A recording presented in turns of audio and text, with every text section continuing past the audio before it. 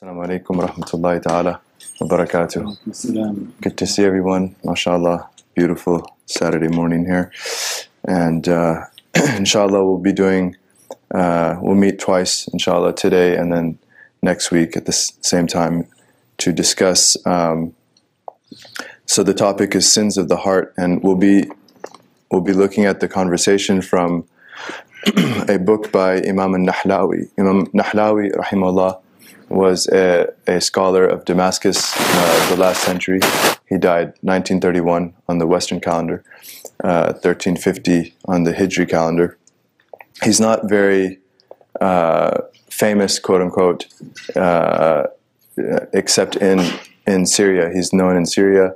He was a Hanafi jurist and an ethicist, and this is his most well-known work. It's called Ad-Durar al-Mubaha fil Hadari wal-Ibaha, which translates as the uncovered pearls in the lawful and prohibited. Ad-Durar al-Mubaha, the pearls that are uncovered with respect to this topic of al-Hadar wal-Ibaha, what's lawful and prohibited. And it's a very unique work in the sense that it combines both law and ethics. So, or you could say that both the outward and the inward dimension of the law. So most standard books of fiqh deal with the outward dimension, and most standard books of ethics deal with only the inward dimension. But there's a few books in our tradition that bring both together. And the most famous of which, of course, is the Ihya al-Din, Imam Ghazali's revival of the religious sciences. But this is a later work. It's a Hanafi work. Imam Ghazali was Shafi'i, so it's sort of a Hanafi version, and then it's very condensed. It's only one volume, and a lot of Ghazali's conversations and definitions are presented in a very summarized, succinct manner. So it's a very easily accessible manual, as opposed to Ghazali's, multi-volume, 4 big volumes. And as we mentioned, this has a lot of fiqh details from the Hanafi tradition. So the lengthiest chapter of this book is the chapter that deals with akhlaq, which is ethics, virtue ethics, and he lists over 100 blameworthy traits. What he calls sifat dhamima, so reprehensible, blameworthy traits, some of which are haram, some of which are makruh. And so the goal is for the believer to study these, and each one is anywhere from 1 to 3 pages of discussion, so it's manageable, and to just avoid them to the best of one's ability. And of course, this is a tall task to navigate life while avoiding these blameworthy traits. And this is to do so successfully is encapsulated in the word taqwa. So taqwa, this term that we hear often, almost every khutbah will begin with the verses from the Quran calling us to taqwa. And the root of taqwa comes from wiqaya, which is a shield. The wiqaya is a protection. And so the idea is to protect oneself from everything that Allah hates. Taqwa is for the person to shield himself or herself from that which is offensive to Allah, that Allah has deemed either unlawful or reprehensible. And so if a person can learn these and stay clean of them, they will be a person of taqwa. And so this also, it presupposes introspection, which is a good point of departure for a conversation on sins of the heart, is that the person must be accustomed to self-examination. A person must, a believer who's serious about his or her relationship with Allah subhanahu wa ta'ala needs to be in the habit of just being honest with themselves. And this is a great adab. In fact, this is the adab according to some of our masters. So Abdullah ibn Mubarak, one of the great imams of the tabi'een, he says, قَدْ أَكْثَرُوا النَّاسِ فِي الْأَدَبِ. He says, many people have tried to define what adab is. It's translated as etiquette, comportment, manners, proper proper action vis-a-vis Allah subhanahu wa ta'ala, adab, all of these meanings are there. He says, قَدْ أَكْثَرُ النَّاسِ فِي الْأَدَبِ. Many people have tried to define adab. And then he says, وَنَحْنُ نَقُولُ. We posit that it's ma'rifatun nafs. He says, we posit our estimations that adab is ma'rifatun nafs. It's to just know oneself, self-knowledge. And self-knowledge is the beginning of wisdom. This is the beginning of wisdom in all wisdom traditions, is to start with knowledge of oneself. Abu Hassan al-Shadhili, rahimahullah, another great ethicist of our tradition, he says, إِذَا أَرَادَ اللَّهُ هَوَانَ عَبْدٍ. When Allah wants the servant to be humiliated, سَتَرَ عَنْهُ عُيُوبَهُ. He veils the servant from his own faults. And the person in their psyche, they're like, I'm fine, there's no problem here. This is a sign that Allah wants to lower the servant. Hawan. Allah wants the hawan of that servant. And then he says, rahimahullah, وَإِذَا رَادَ اللَّهُ عِزَّهُ. But when Allah wants the servant to triumph, to be like a supreme, great one, an eminent person, what's called a master, بَصَّرَهُ بِهَا. Then Allah shows the person his faults. Allah lets the person see their faults. لِيَتُوبَ مِنْهَا. So that they can make tawbah from them. So they can change. Tawbah is to just let go of them. So again, it presupposes introspection. The student of Abu Hassan al-Shadhili, Ibn Ata'illah rahimahullah, he talks about this ethic in one of his maxims when he says that aslu kulli ma'siyatin wa shahwatin wa ghaflatin ar-rida an nafs. He says the foundation, the ground from which every act of disobedience comes from, the foundation of every shahwa, every illicit lust that's for something that will harm the person, wa ghafla, the foundation of every time a person is thinking of things other than Allah. Aslu kulli ma'siyatin wa shahwatin wa ghaflatin ar-rida an nafs. Is what's the foundation of all of that? Is to be self-satisfied, is to be content with the way you are. This is the foundation of all of these harms. Wa aslu kulli izzatin wa aslu kulli ta'atin wa iffatin wa izzatin adamu rida minka anha. And the foundation of every act of worship and every foundation of every act of worship, and the foundation of every time when you're paying attention to Allah, and the foundation of every iffa is to be able to restrain yourself from what's unlawful, what's offensive. Adamu rida minka anha is when you're not content with yourself. When you think about yourself and you just shake your head, saying, "What a mess." That's the basis of success. When you just shake your head and say, "What a mess." This is what he's saying, that Adam Rida, you're not content. You're very unhappy, you're very, very displeased with your level. And then he says, وَلِأَن تَصْبَحَ عَالِمًا يَرْضَى عَنْ نَفْسِهِ وَلِأَن تَصْحَبَ عَالِمًا يَرْضَى عَنْ نَفْسِهِ.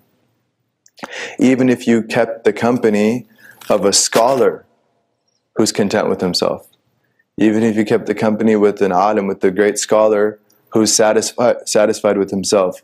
فَأَيُّ عِلْمٍ لِعَالِمٍ يَرْضَى لِنَفْسِهِ. Because what knowledge does a scholar have if he's content with himself?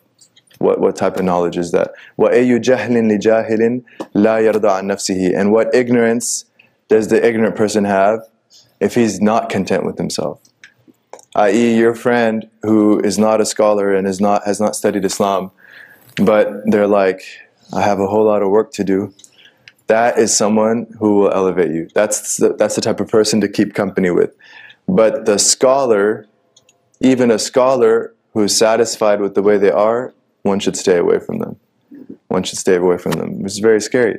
So again, the foundation of this discussion is to know yourself and to be dissatisfied with where we are. And this is the great road to triumph. So getting right into the discussion then.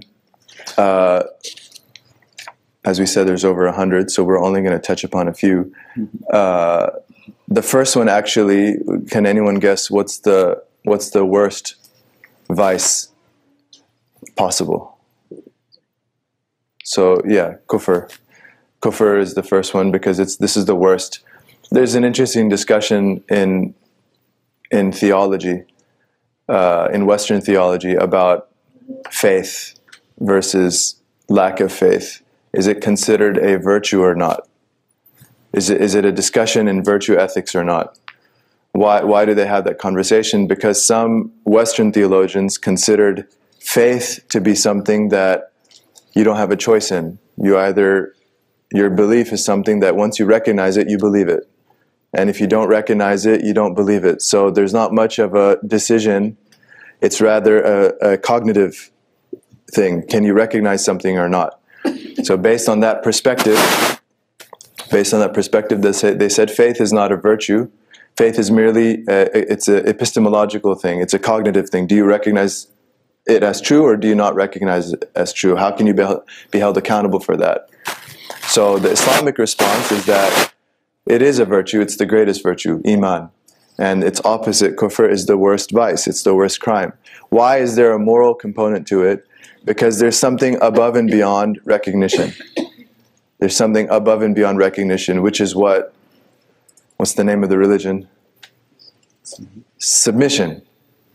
It's not only recognizing that something is true, but it's actually submitting yourself and accepting it in your heart. So it's not simply cognitive, but it's also spiritual. And this is why the qalb is the seat of iman. It's not the dimagh.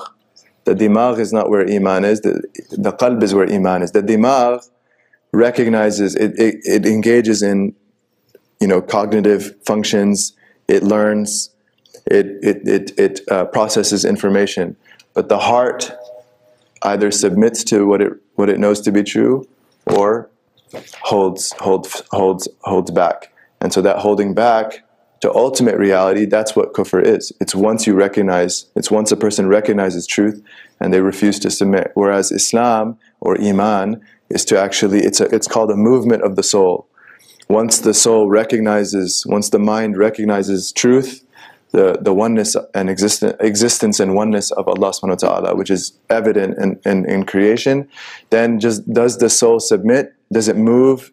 It's like a sajda. Does it go down? Like the soul is qa'im normally, it's standing. Does it actually make sajda to submit to that truth? Or does it refrain? Does it hold back? Because it's for whatever ulterior motives that it has. So that's why kufr is the first and the worst vice from a moral perspective from the Islamic tradition. Okay, if any of you come across this discussion in Western theology, you'll see how they many of them limit it to a epistemological discussion, whereas we have this, we consider it a virtue as well, and this is why translation is very tricky. Like we often translate kufr as disbelief. Disbelief in English can be used for something that it's just too much to believe.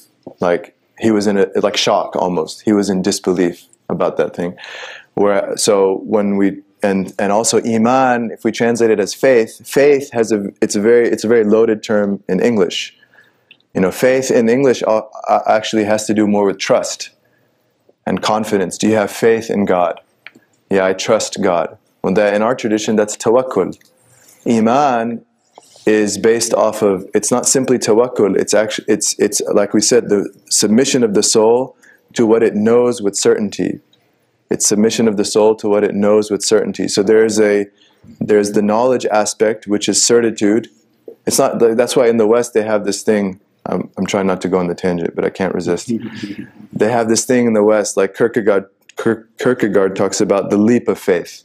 He says if you want to have faith, you have to leap past reason, because religion is outside of reason. And then this is coming from a lot of baggage in Western philosophy of the proofs of God and what Kant ostensibly disproved, the proofs of God. But in any case, Kierkegaard's way of dealing with it is that fine, reason is on one side and religion is on another side. And to become a person of faith, you have to leap out of reason and embrace religion. In our tradition, no. Religion and revelation is grounded in reason, like it's rational. We actually have proofs, logical demonstrations for Allah's oneness, for Allah's existence, for Allah's attributes that we affirm, and we can show that kufr is a contradiction. Kufr is a contradiction, that the world comes from nothing. This is a contradiction. And for temporal contingent existence to be absent or not be based in necessary existence is a contradiction. But in any case, Iman in our tradition is there's no leap. The leap is with tawakkul. The leap is with relying on Allah once you believe in Him. But with Iman, it's rooted in certainty. We have certainty in Allah's oneness. We have certainty in the prophecy of our Prophet ﷺ. And then does the soul submit or not? That's the movement of the soul for Iman. So we have a unique conception of Iman and Kufr in our tradition. We're not going to go through the details of Imam Nahlawi's discussion on Kufr because that would be an entire Aqidah course, which inshallah perhaps we can do in the future. But suffice it to say that he starts there because this is the most important thing in virtue ethics, and we can take from this that it behooves everyone to learn their Aqidah. So it's an obligation on everyone to find a qualified teacher and to study the Sunni creed and to learn not simply the basic attributes, but the reasons why we believe in these attributes and the rationality behind them. As we said, it's rooted in rationality, and so a person is grounded in their iman, okay, and to know, because they're very important. Like in the life of the believer, there's a lot of important. All of it is an extension of aqidah. Every experience of the believer is an extension of aqidah. Like tawakkul, for example, is an extension of one's iman in Allah's qudra, in Allah's power, one's faith in Allah's will, one's faith in the qada and the qadr. The qada and the qadr is very real in the life of the believer. The Prophet ﷺ walks into the house once, and Anas, Allah be pleased with him, broke something, like a dish or something. And some of the Ahlul Bayt, some of the family were getting upset at Sayyidina Anas that he broke something. They didn't have a lot of material possessions, and so one of the few is broken. And the best of creation, sallallahu alaihi wasallam, walks inside and he simply smiles and he says, "Qudiya." He says it was decreed, pre-eternally decreed. And so the qada and the qadr is manifesting in even the simplest of actions in the lives of people of Allah, right? So it's very important that and not even if we've studied Aqidah once or twice, to have a constant review of our Aqidah. At least once a year, a person should review their Aqidah, ideally with the teacher, because one really needs to be grounded. All of what our teachers taught is all of one's relationship with Allah it emerges out of our creed. All of the entire journey of drawing nearer to Allah is an extension of one's aqidah. The aqidah unfolds in one's life, in devotion to Allah. The second one is jahl. So ignorance. Ignorance is a vice. It's a very dangerous crime in Islam, or vice in Islam. And he defines it. He says that it's adamul ilm amman min sha'nihi an yakuna alima. So he says it's not simply the lack of knowledge, but it's the lack of knowledge from someone who can know. So he excludes, for example, animals and inanimate objects. We wouldn't say that the table is ignorant. We wouldn't say that the water is ignorant. We wouldn't say that the cow is ignorant. We say that the human or the jinn is ignorant. So what in English is called a privation, not a negation. A privation is when something has the potential to do it, but it's not actualized, as opposed to a negation where it just doesn't have the potential. So ignorance pertains to human beings and the jinn. And what's really important is that there's two types of ignorance, and everyone should know this. There's two types of ignorance. There's jahl basit and jahl murakkab. So there's simple ignorance, jahl basit, and murakkab, compounded ignorance. Compounded ignorance. What's the difference? Simple ignorance is one does not know, when one does not know something and they know that they don't know it. So for example, I think we would all agree that we have simple ignorance of, is anyone here a quantum physicist? Okay, alhamdulillah. So we all have simple ignorance of quantum physics, quantum indeterminacy, the particles apparently coming out of nowhere. Although what's really cool about the quantum world is it just shows that Allah is the creator of everything, because it shows that the normal laws of physics are not necessary laws. They break down in the quantum world. So what the theologians called the hukam adi, just the normal patterns of Allah's creation with the laws of physics and what are called laws of nature, they're not fixed absolute laws. In our aqidah we study this. The quantum world showed it to the physicists, because everything breaks down in the quantum world. So in any case, we have simple ignorance of quantum mechanics and quantum physics. What's the point though? Why is it called simple ignorance? Because we fully admit, without any pretensions, without any misgivings, that we are ignorant of this. I mean, that's something I don't know. No problem. The ulama say this type of ignorance is very easy to treat when the person is willing to learn. If it's a knowledge that they need, especially this knowledge or any worldly knowledge that one needs, then it's simply a matter of facilitating the means of education. So simple ignorance is very easy to treat. The second type of ignorance though, compounded ignorance, is compounded. Why? Because A, the person doesn't know the thing, but it's compounded with their thought that they know it. So they think they know it, or they don't realize that they're ignorant of it. So this is the case with many Muslims with respect to the religion, and many non-Muslims. Many people around the globe today have a deep, dangerous, compounded ignorance of our religion, is that they don't know its reality, and they think they know a lot about it. And so this is very difficult to treat.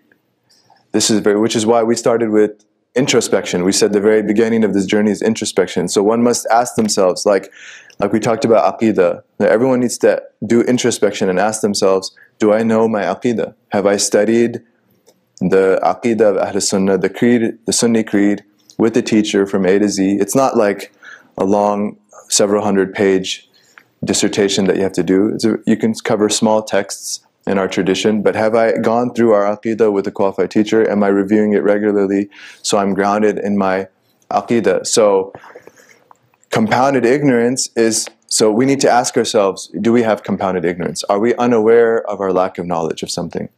And obviously this is difficult to treat because most people do not have introspection. Most people are not honest with themselves, which is why it's related that Hazrat Isa alayhi salam, Prophet Jesus alayhi salam, he says that by the power of Allah I was able to cure the leper, and by the power of Allah I was able to heal the blind, and by the power of Allah I was even able to raise the dead into life again, raise the living from the dead. He says, but as for jahl murakkab, as for compounded ignorance, I'm at a complete loss how to treat it. I have no idea how to treat it. This is it's related that Hazrat Isa alayhi salam, he can do all those other wonders by Allah's permission, but this is really, really difficult to treat. And we see, like, you know, the catastrophes that are unfolding in the ummah is because of the root of it. What's the root of this? Is people thinking that they're acting on the behalf of Islam and they're really representing shaitan. That's what's happening. People that are, these are the people that are using violence as a way of expressing their Islam. This is, the hadith says they are kilabun nar, the people that kill fellow Muslims, that kill innocent non-Muslims. At the end of time that these people emerge, like the Khawarij, the neo-Khawarij, they're kilabun nar according to the hadith. These are the dogs of the fire. They're the dogs of the fire. There's hadith that foretold that these people would come and just indiscriminate violence and terrorism. This is all haram, and it's actually from shaitan. And these are the awliya of shaitan. We have to be very clear. The people that do this are the friends of the devil. They're not the friends of Allah at all. But what's the root problem? The root problem is compounded ignorance, because in their minds they think that they're implementing the sunnah or the seerah, right? They have no sanad.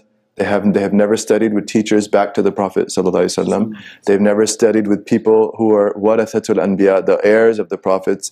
They have no talaqi, they have no suhbah, they have no murabbi, they have no murshid, they have no mentor, they have no teacher, they have nothing. They're completely divorced from this tradition. But they cut and paste from the Quran or the Sunnah, and then they think that they're serving the religion. So that they have the worst compounded ignorance. Like, we can appreciate why Imam Nahlawi put this right after kufr. We can appreciate why Imam Nahlawi listed this right after kufr. Ignorance as a vice, especially compounded ignorance. There's a statement here in which he says that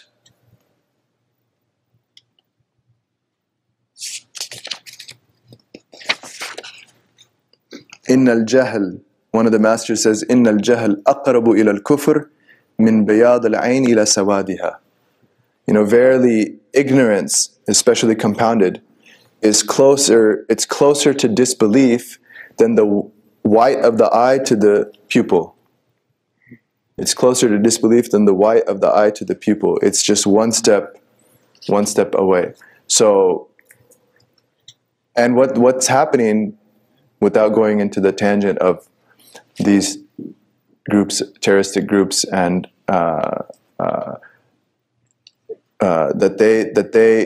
it's not only one step away from kufr for themselves, but it's causing kufr in the world.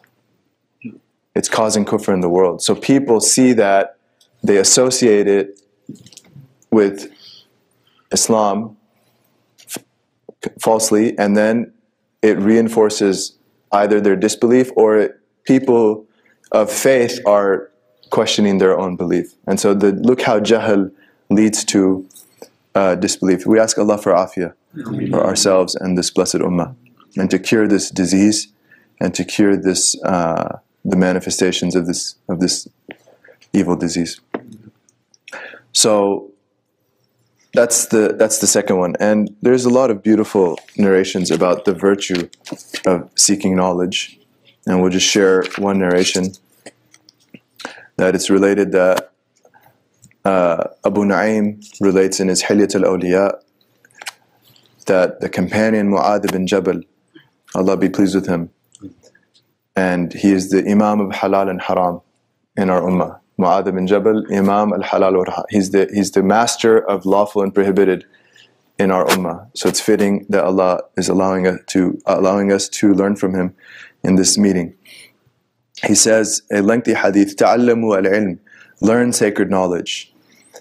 فَإِنَّ تَعَلُّمَهُ لِلَّهِ تَعَالَى خَشْيَةً, because learning it for the sake of Allah is awe of Allah. Learning it for the sake of Allah is awe of Allah. It's khashya. And this is what the reality of ilm is. In our tradition, the reality of ilm makes a person humbled and awed in front of Allah. And it's not something that, if one finds that the ego is growing because of knowledge, then it's not knowledge.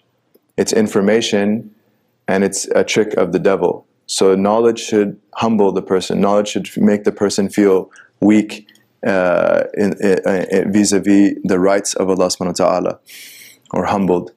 فَإِنَّ تَعَلُّمَهُ لِلَّهِ تَعَالَى خَشْيَةً وَطَلَبُهُ عِبَادَةً, and seeking knowledge is worship. Seeking knowledge is worship. If a person seeks knowledge, whether attending a gathering, whether studying at home, this is better than praying extra rak'ahs. It's better than extra nawafil, all the other types of nawafil. Especially now, what's really interesting, this is Hazrat Mu'adh bin Jabal saying it in the beginning of Islam. This is most applicable today, when the fundamental crisis of the ummah is jahl. When the fundamental crisis of the ummah is lack of knowledge, then this is certainly, in our times, the best ibadah. seeking knowledge is the best ibadah. Facilitating institutions of knowledge is the best charity. Anything that goes back to knowledge in our times is the best way to Allah. This is really important. Besides one's obligations and personal devotion, this is the best extra way to seek Allah subhanahu wa ta'ala, because it's the kifaya right now. This is the communal obligation right now. And in fact, one of our teachers said that he was reading from a classical text in which the Shaykh from 2 centuries ago was telling his students that if you are pursuing outward knowledge of the religion and you find that your intention is not right and that you're enjoying they didn't have microphones back then, but microphone fever and being in the spotlight and just the fame that comes with knowledge. He was telling his students, if you find yourself, he says, then leave it completely. Leave knowledge completely and go and disassociate from it so you can fix your soul before pursuing that. And our teacher that was reading this text, he pauses and he says that the Imam was talking for his time. He says the Imam was talking for his time, and that was true in his time. He says, but in our time, because of the mass ignorance in the ummah, if a person has learned knowledge and they're qualified to teach, and they start teaching and they still find some fault in their intention, they're not fully there, they should still teach, despite what they're finding. And he says because the fard kifaya, the communal, global obligation of teaching people that are ignorant takes precedence over one's own challenges, internal difficulties that they're facing, struggles of the ego. And that because if they stick with it for the sake of Allah to cure this global disease of ignorance, then with that intention, the barakah of that will inshallah fix their personal thing over time. That they keep on doing it despite, not to belittle one should still work on themselves diligently, one should be very concerned with that, but the point is not to quit in our time. It's not the time. Everyone needs to be doing their part, even if they're struggling in their heart. And so we ask Allah for afiyah. So talabuhu ibadah, seeking knowledge is itself worship. Wa mudhakaratuhu tasbih, reviewing knowledge is saying subhanallah. When the student reviews with fellow students, like study groups, and reviewing it whether on one's own or with one's fellow students to make sure they understood, filling in the gaps in one's understanding, revising it, trying to memorize it, this is all subhanallah, subhanallah, alhamdulillah, it's all dhikrullah. This is all dhikrullah. This is Hazrat Mu'adh bin Jabal. وَالْبَحْث عَنْهُ jihad. And then researching knowledge is combat for Allah. It's jihad, it's that struggle. وَتَعْلِيمُهُ لِمَنْ لَا يَعْلَمْ صَدَقَةً. And teaching it to someone that doesn't have that knowledge is charity. Teaching it to someone that doesn't have that knowledge is charity. وَبَذْلُهُ لِأَهْلِهِ قُرْبًا. And spending it on its possessors is drawing nearer to Allah. Spending it for its possessors is drawing nearer to Allah. لِأَنَّهُ مَعَالِمُ الْحَلَالِ وَالْحَرَامِ. Because it contains the signposts of the lawful and prohibited. وَمَنَارَ أَهْلِ الْجَنَّةِ. And it is the lighthouse for the people of paradise. وَالْأُنْسُ فِي الْوَحْشَةِ. It is the intimate companion when one is alone. وَالصَّاحِبْ فِي الْغُرْبَةِ. It is one's companion when one is estranged. وَالْمُحَدِّث فِي الْخَلْوَةِ. It is one's speaking partner when one is alone. وَالدَّلِيلُ عَلَى السَّرَّاءِ وَالضَّرَّاءِ. And it is it clarifies the causes of joy and the causes of misfortune. وَالسِّلَاحُ عَلَى الْأَعْدَاءِ. It is the defense against enemies.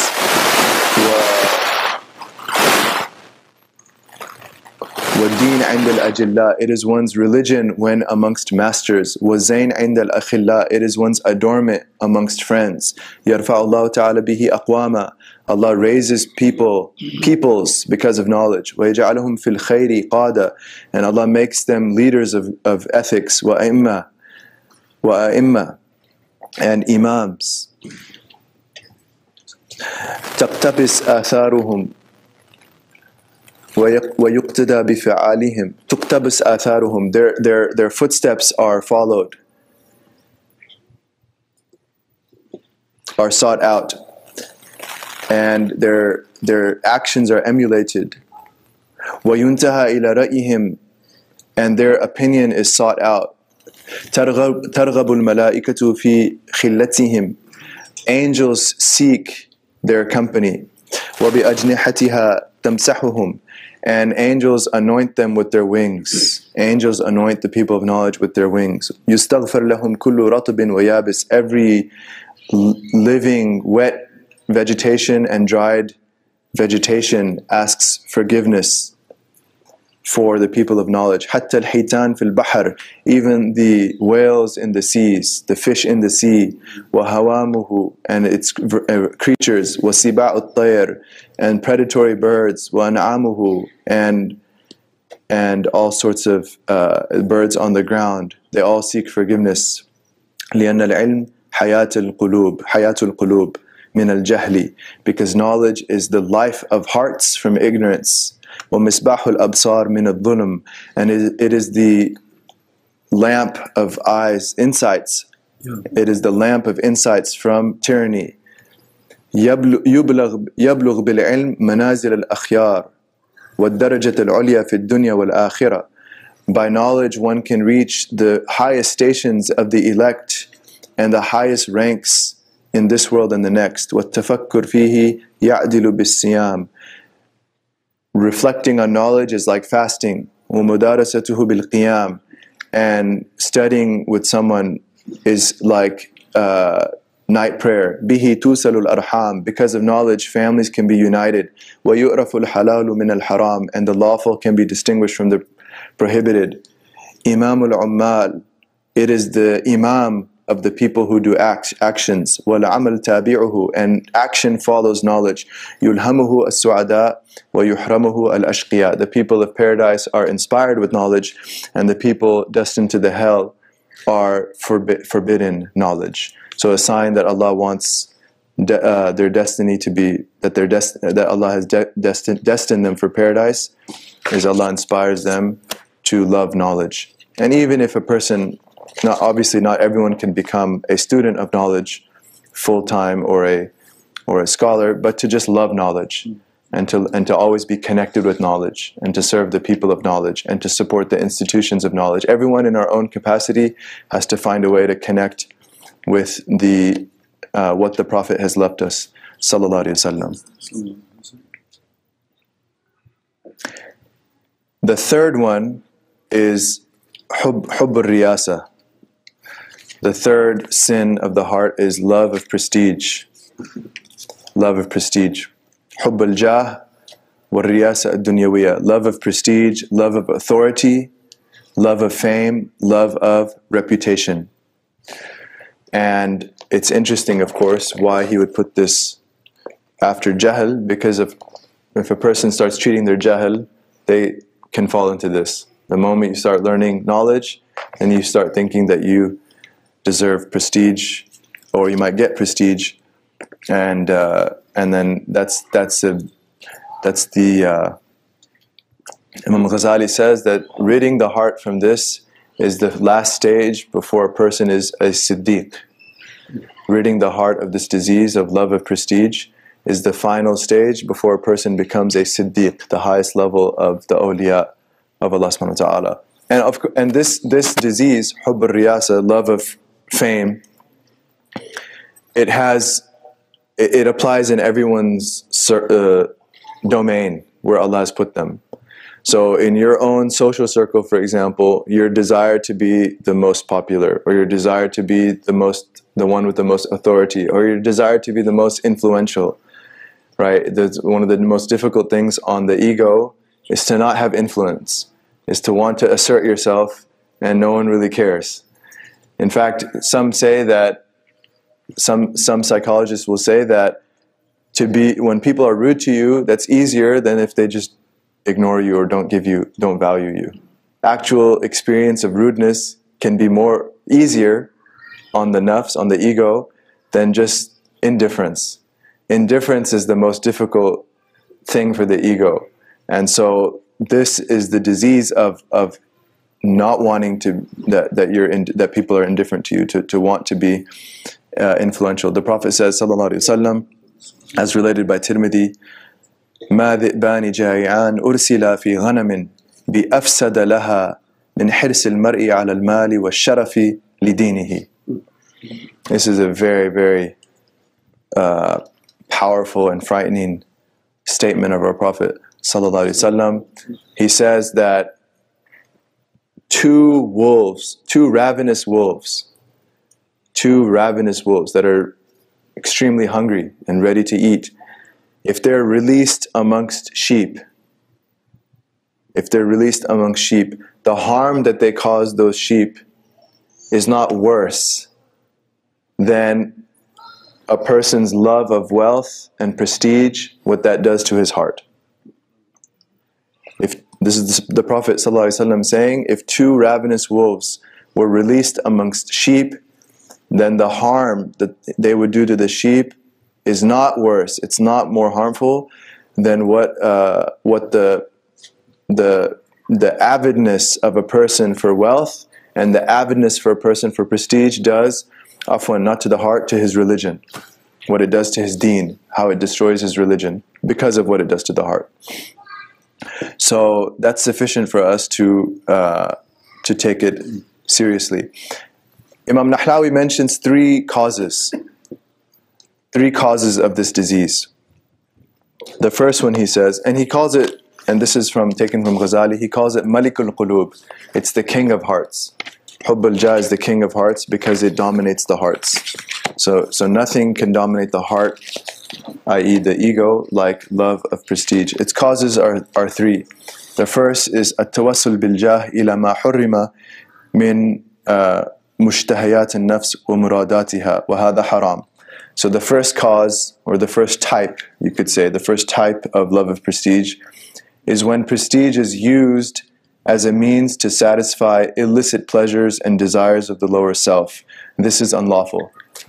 So if one seeks prestige and influence so that they can do something haram, then that makes that love haram. Okay, loving to be famous, loving to be influential so that they can do something unlawful is itself an unlawful love of prestige. The second type is, I'll just read the English inshallah for time's sake. The second type is using prestige as a means to either secure a right, to attain something recommended or permissible, to combat oppression, or to remove distractions from worship, to free oneself of worship, as a means to fulfill a duty, as a means of strengthening the religion, as a means of rectifying people by commanding the good, forbidding the evil. So, i.e., situations where one loves to be influential for something, the goal of which, in and of itself, is either it's good, it's a positive thing, or to ward off an evil thing. So, for example, a person wants to gain influence so that they can raise money to build an institution that will serve society, serve humanity, do something good for a good cause, or to secure a right. So a person, someone is withholding a right from you, so you seek prestige and influence so that you can get your right back, or to do anything either to fulfill one's own right, fulfill someone else's right, or to strengthen the religion. What's the ruling for this type of love of prestige? This love of prestige is permissible. That love of gaining influence to do something good or to ward off a bad is permissible with conditions. The conditions are what? There's no prohibition associated with it, such as riya, ostentation, or talbis, deception. So there's no deception involved. When you're trying to garner support and increase your prestige, you're honest. Another condition, there's no riya. You're not showing off in that. So even though the cause might be good, and so the fuqaha are saying that your love of prestige is therefore permissible, but if it's coupled with showing off to others that you're the one, and you want others to know how you're doing this good, you want others to know in your heart, that's the motive. So it's not sincerely for Allah, the motive is ostentation, to show off this good project that you're working on, then it's not permissible. This love of prestige is not permissible. But if it's free from ostentation, if it's free from deception, and it does not entail omitting something mandatory or an emphasized sunnah of the religion, so you're not sacrificing your own religious practice for the sake of it, then it's permissible or perhaps recommended. It could even be recommended. So there's situations when love of prestige is actually recommended. It's free of other diseases of the heart. You're honest and you're not sacrificing your own religious practice. And the ultimate telos, the ultimate aim for which you're trying to gain popularity, is something that's good or warding off a bad. Okay? Then it can be, what are some of the examples or proofs that this type of wanting to be influential is a positive thing? That the dua in the Quran, that Surah Al-Furqan, رَبَّنَا هَبْ لَنَا مِنْ أَزْوَاجِنَا وَذُرِّيَّاتِنَا قُرَّةَ أَعْيُنٍ وَجَعَلْنَا لِلْمُتَّقِينَ إِمَامًا. Okay, oh Allah, gift to us from your that our spouses and our children are the coolness of our eyes. And then the end of the dua, وَجَعَلْنَا لِلْمُتَّقِينَ إِمَامًا, and make us leaders. Make us leaders of the righteous. Make us leaders of the righteous. وَجَعَلْنَا لِلْمُتَّقِينَ إِمَامًا. That Imam Zayd relates that he, one of the Westerners came to Sham, may Allah heal Sham, and wanted to study. And so they didn't know Arabic yet, but they wanted to meet Shaykh Abdurrahman Shaghuri, rahimahullah. And so Imam Zayd took the student to meet the Shaykh. And so Imam Zayd was translating, and the student says that, I came here to learn my deen, but I'm not trying to become a scholar or anything. I just want to learn my fard ain, the basic obligations of the religion, and that's it. And Shaykh Abdurrahman Shaghuri, rahimahullah, he says, why don't you want to be a scholar? Why don't you want to be a scholar? And then he cites this ayah. He says, Allah Ta'ala says, وَجَعَلْنَا لِلْمُتَّقِينَ إِمَامًا. Allah says that make us leaders of the righteous. This is a dua that we should say.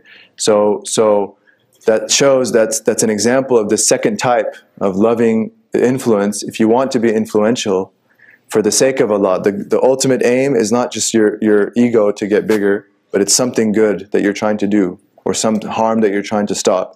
And in the process, you don't have any of these other diseases, deception, ostentation, then it can be a good thing, and it is a good thing. And we should seek influence for that sake. Again, now contextualize it in our times, dealing with the fard kifaya, dealing with the crisis of ignorance that we have, everyone should be influential. Everyone should, this is highly recommended for all of us. We should all seek influence through social media, through whatever avenues we can, through writing, the pen. Many shuyukh would tell their students, the pen, this is the great tool of knowledge, that everyone should be active writing.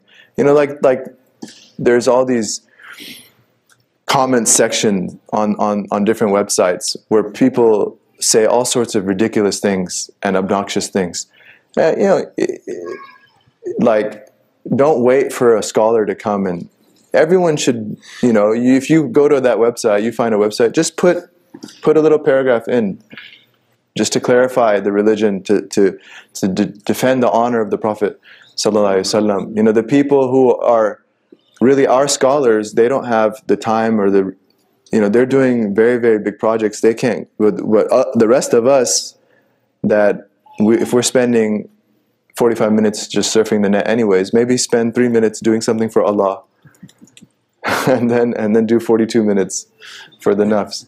At least do 3 minutes for Allah subhanahu wa ta'ala. But yeah, no, influence. So use whatever avenues that you have, to defend our religion in this global crisis of ignorance. So this is a positive type of love of prestige, love of influence, love of fame. Try to be famous for the sake of Islam. Sulaiman al-Islam made the dua, my Lord, grant me a kingdom that is unfit for anyone after me. So he wanted this huge kingdom. That's a lot of prestige. But again, he has perfect intention. It's for the sake of Allah subhanahu wa ta'ala. Another example, Prophet Yusuf alayhi salam, when he's asked by the ruler of Egypt, you know, what can you do? And he says, "Ij'alni ala khaza'in al-ard," like place me on in charge of the treasure stores of the earth, right? Inni hafidhun alim. I am. He explains why should I get this? Why should you put me in this position? Because I am qualified. Hafidh. I can do a good job. I can guard it. Alim. I have an expertise. I have knowledge. And like your resume, this is like the resume, right? And so you can have an awesome resume if it's for a positive job and you're doing it for the sake of Allah. And Bismillah. So the third type of love of prestige is just when you enjoy prestige in and of itself. When you enjoy prestige in and of itself and you think it's a good thing, just like if someone loves wealth to attain pleasurable things. So this, he says, Imam Nahlawi says, rahimahullah, as long as there's no prohibitions involved, then it's technically not haram, but it's blameworthy. Okay, so if a person likes prestige or likes wealth in and of itself, but it's not for any haram. They don't like prestige to do something haram. They don't like wealth to do something haram. It's just they enjoy. It's something of the dunya that they enjoy. Then they're not in sin, but it's very blameworthy. And so, and of course, it's a slippery slope. We can just add that it's a very slippery slope. So one should combat that. But it becomes haram when it's used for something haram. And Allah knows best.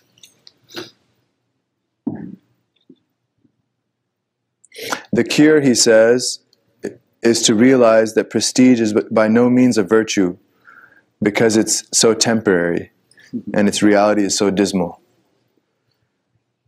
The most potent method for overcoming the desire for prestige is seclusion from people to a place of obscurity. So the medicine, if a person finds this disease in their heart, the medicine is to seek a place where they're not famous, a place where or a context where they're not popular, where they're not special. If there's certain settings where you're very special, then the cure for whatever is happening in the heart is to go to settings where you're not special. And this is, again, this is very difficult for the ego. This is why Ibn Ata'illah, what does he say? Rahimullah, he says, idfan wujudaka fi ard al-khumul. He says, bury your entire existence in the earth of obscurity. Bury your entire existence in the ground and the soil of obscurity. Khumul. فَمَا نَبَتَ مِمَّا لَمْ يُدْفَنْ لَا يَتِمُّ نَتَاجُهُ. Because that which grows without having been buried will not give complete fruit. That which grows without having been buried deep will not give complete fruit. So if you barely move a little bit of topsoil and put a seed there, what's it going to make? A little small. Whereas if you plant it deep and you cultivate it, then you get this big tree and fruits and blossoming. So similarly with obscurity. And this is why the hadith, look at the hadith of our Prophet ﷺ, that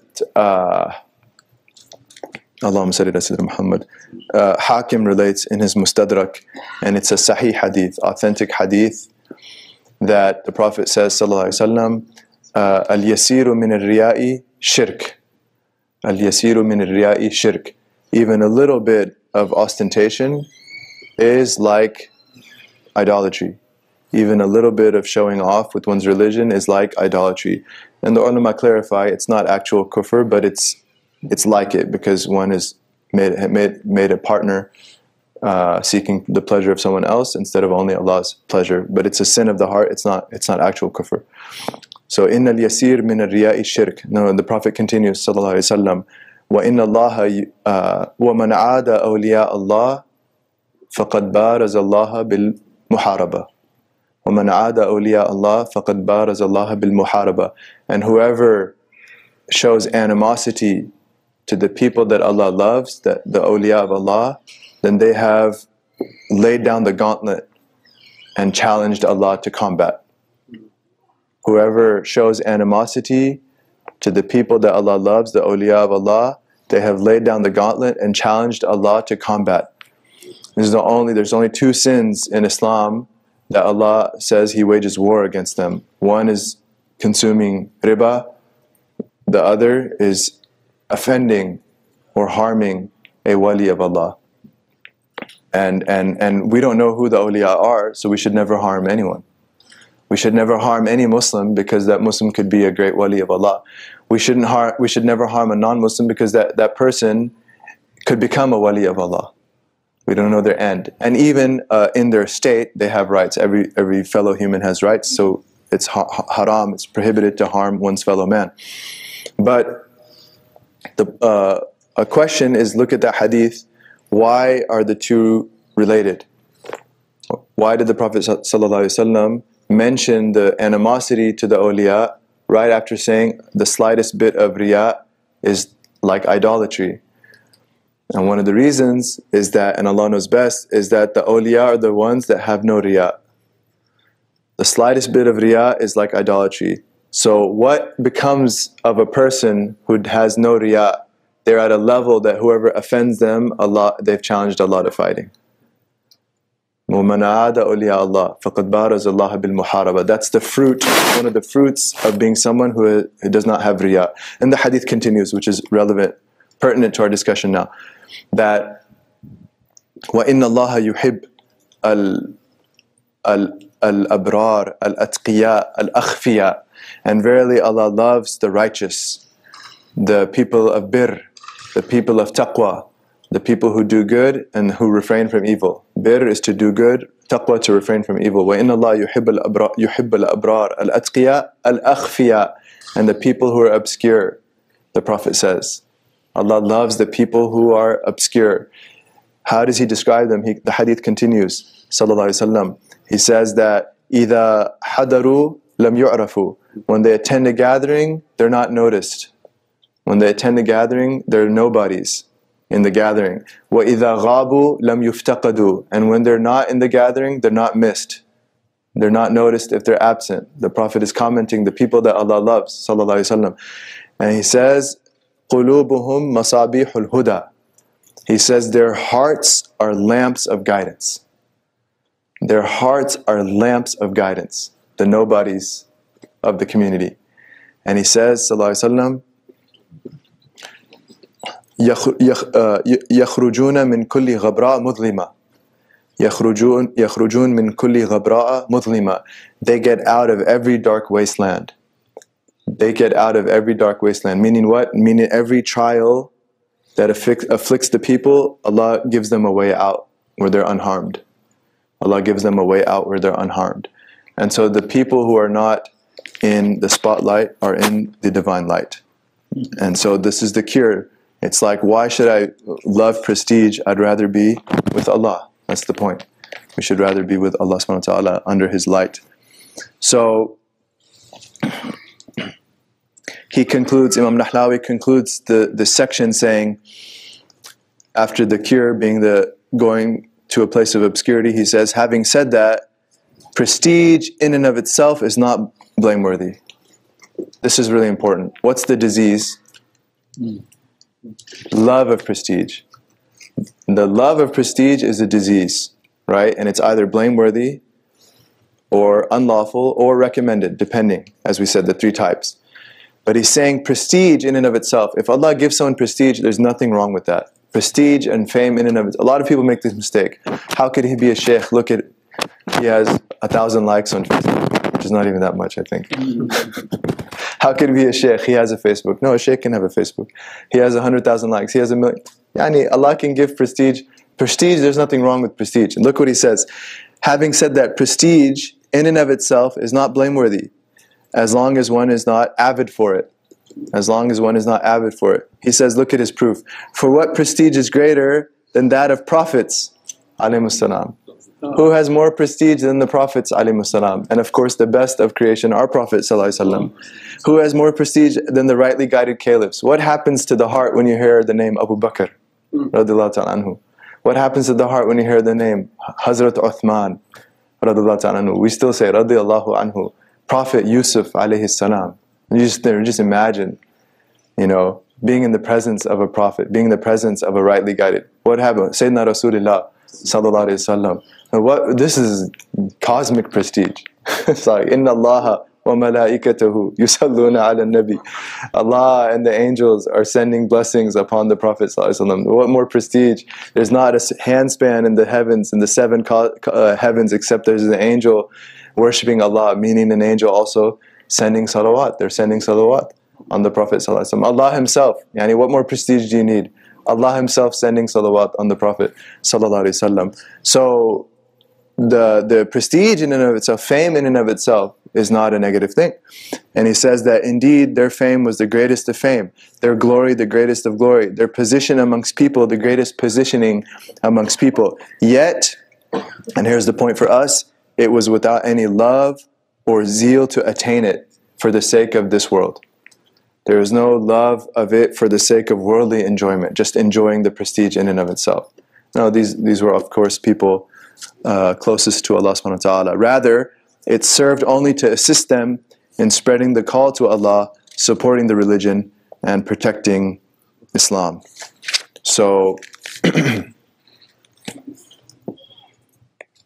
that's his discussion of love of prestige.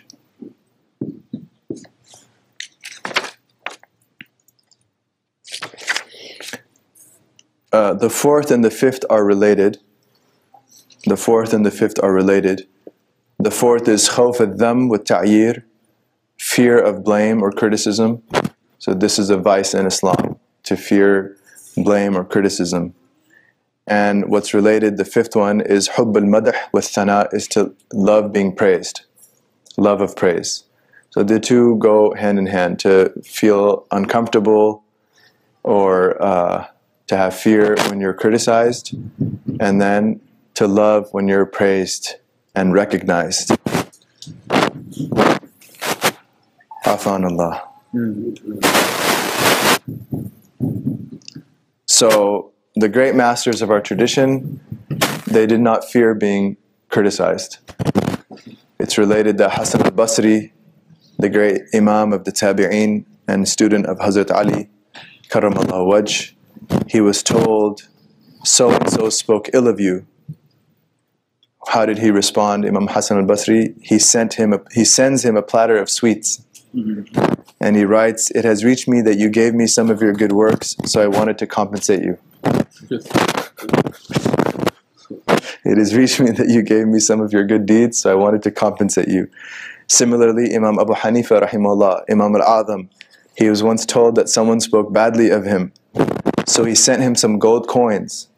Now gold, as always, is very valuable. Silver is not as valuable. Gold is perennially valuable. It's innately valuable. So he sends him some gold coins, not just silver. And he says, what does he say with him? He says, if someone gives us from their good works, we shall increasingly give them from our worldly possessions. If someone gifts us from their good deeds, then we shall give them even more, increase them more in our worldly possessions. In another narration, he sent ripe dates. He sent ripe dates to the person, and he wrote to him, listen to this, Imam al-Azam, Abu Hanifa rahimahullah, he hears someone speaks ill of him. He sends him ripe dates. And he writes to him, it has reached me that you gave me some of your good deeds. So I wanted to reimburse you for that, but please pardon me for not being able to reimburse you in full. Because what comparison do dates or gold coins have to actual good deeds that are baqiyat as-salihat, immortal good deeds? So he says, not only does he say, this is in recompense, but he says, forgive me, al-afu, yani pardon me, it's nothing compared to what you gifted me. There's another narration that Imam Abu Hanifa rahimahullah was traveling away from the town where in Kufa where he lived, and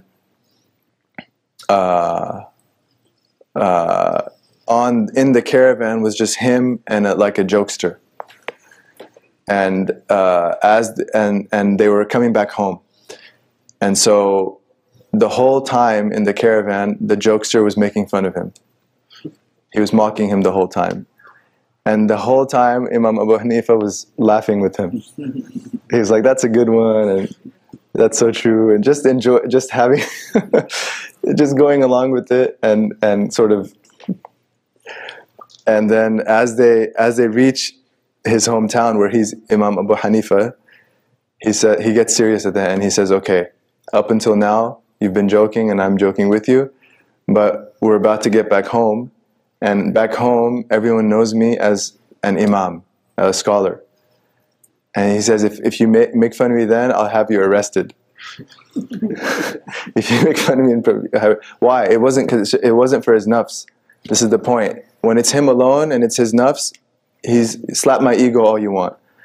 But now there's a greater maqsad, the greater point, which is if a scholar is mocked or made fun of or belittled, then something of the religion is being belittled. And so for the sake of Allah, he's saying now, no more. And if you do it, you'll be in trouble. So this shows the people of Allah, it's never personal. It's never personal. Their concern is Allah and the word of Allah reigning. Kalimatullah hiya al-ulya. So fear of blame and love of being praised. These go together. And there's a beautiful statement that teaches us what's the root of this, because Ibn al-Jalla was a early master of Damascus, 3rd or 4th century, early master of Damascus, and very, very profound imam. If you get a chance to read his biography and what happened to him as a child, it's very interesting, but time doesn't allow. So Ibn al-Jalla, he once says that Man istawa indahu al-madhu wa-dham fahuwa zahid. Man istawa indahu al-madhu wa-dham fahuwa zahid.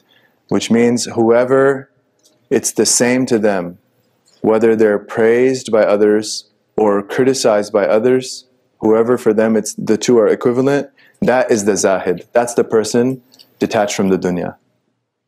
That's the person detached from the dunya. Meaning zuhud, this ethic of being indifferent to this world and detached from this world, it's not simply with material possessions. The zahid is not simply who wears inexpensive clothes. The zahid is not someone who necessarily has who lives in poverty. The zahid is not someone necessarily who has less material possessions. The true zahid, the true person who is detached from this dunya, is the person who, whether they're praised or blamed, it's equivalent. They're detached from people's impression of them. This is real zuhud. And so this is a true measure for us. Because a person of Allah can have many material possessions. Sulaiman alayhi salam was one of the richest ever, if not the richest ever. But he was a zahid, he's imam of zuhad. He's imam of people that are not interested in this world, because his richness was for the sake of Allah. And like we talked about love of prestige, love of wealth is similar. Love of wealth, if you gather wealth, if you accumulate wealth for the sake of Allah, to do something good, to plant seeds for the sake of Allah, to do good with that wealth, and there's no deception, there's no ostentation, there's no other diseases of the heart, then it's recommended. Love of wealth could be recommended, and especially now in our time, as we said, it's actually very recommended. We need very wealthy people in our community to do a lot of good. So zuhud, detachment from this dunya, is not necessarily to have little in your hand, it's to have little in your heart with respect to this world. And the pinnacle litmus test for us, because a person might say, yeah, I don't care if I have this material possession, and I don't care if I have that material possession, but do we care whether we're praised or blamed? This is the litmus test of zuhud. Okay, do we care whether we're praised or blamed? Another litmus test of zuhud is how attached are we to the way we are? How attached are we to the way we are? Because if we're not struggling to improve ourselves, then we are connected, we're attached to our own personalities and the way we are and our own vices. So it's from zuhud, it's from detachment from dunya, to be detached from your own faults. To actually hate your faults and to remove them. So there's different litmus tests for zuhud. But Ibn Jallat, he says, "Man istawa indahu al-madh wa dham fahuwa zahid." Whoever, it's the same for him, whether he's praised or blamed by others, that's the true zahid. And he continues the maxim. He says, وَمَنْ أَدَّى الْفَرَائِض فِي أَوَّلْ مَوَاقِيتِهَا فَهُوَ عَابِد. And whoever fulfills religious obligations in the very first of their times, that is the true devotee. Whoever fulfills obligations in the first of their times, that's the abid. So when the prayer time comes in, are we hanging back or are we saying labbaik? This is something the people of Allah, as soon as the time comes in, when you're sure the time comes in, because there's some issues with some of the calendars, when you're sure that the time comes in, then to rush to fulfill the obligation. This is the abid. And then the third statement he says, وَمَنْ رَأَى الْأَفْعَالَ كُلَّهَا مِنَ اللَّهِ فَهُوَ مُوَحِّدٌ. وَمَنْ رَأَى الْأَفْعَالَ كُلَّهَا مِنَ اللَّهِ فَهُوَ مُوَحِّدٌ لَا يَرَى إِلَّا وَاحِدًا. And whoever sees all events and all actions in the world as Allah's actions, that's the monotheist. Whoever sees all actions in the world and all actions of fellow man as actions of Allah, that's the muwahhid. La yara illa wahida. Such a person only sees one, because Allah is the one acting in every event. So put this in this context. That last part, put it in this context. When your friend or your family member or someone in the community criticizes you and it hurts, who's the real actor? Who's acting in reality? Who created that person? Who created their speech? Who created their thoughts? Who put the notion in their mind to criticize you? Who put their words together to come out in a sentence? Who moved their tongue? Who created the muscle movements of the tongue for the speech to come out? Who created all the action potentials and the sodium and potential in their minds? That person can't help it. That person can't help it in a way. Like one of the things that our masters teach us, when we're dealing with fellow man, you should almost be as if they have no free will. We affirm free will. This is a spiritual ethic. It's not a theological conversation. In theology, every human has free will. Yani they're granted choice, and Allah will take them to account for it. But in terms of me dealing with fellow man, I should perceive it as if they don't have a choice. Allah decreed it. So there's two levels of reality. There's the surface level of Sharia, and there's the deeper level of Haqiqah. Okay, there's two levels of reality. The surface level of Sharia, which is we're all human beings with choice and are accountable for our choices and our actions. There's a deeper level of Haqiqah, which is nothing happens except that Allah decreed it and is creating it right now. There's nothing happens in the world except Allah decreed it in eternity and is creating it right now. So when I look at myself, I should focus on the surface level of, am I doing enough for Allah or am I falling short? Am I being lazy or am I working hard? I look at the surface level. Allah gave me this choice. Am I using it or am I hanging back? When I deal with other people, I should do the deeper level. That whatever, even the bad that they're doing, I should realize that they're decreed to do it, so I shouldn't judge them. Whatever criticism they're giving me, they were decreed to give that criticism. I shouldn't judge them. It's coming from Allah. It's coming from Allah. And the same when you're praised by someone. If you're praised by someone, it's not Allah. Allah, see it from Allah and be humbled. Be humbled. This is the way. So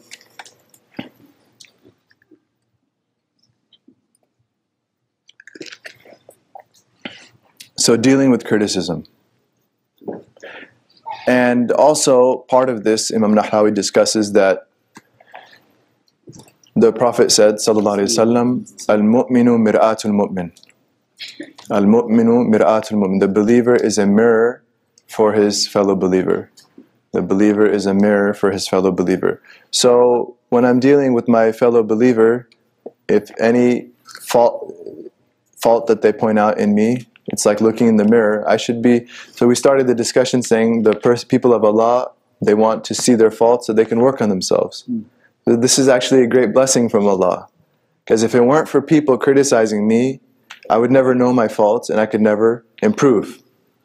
So the fact that so-and-so has criticized me is an opportunity to draw nearer to Allah. So if the criticism is true, say Alhamdulillah and work on it.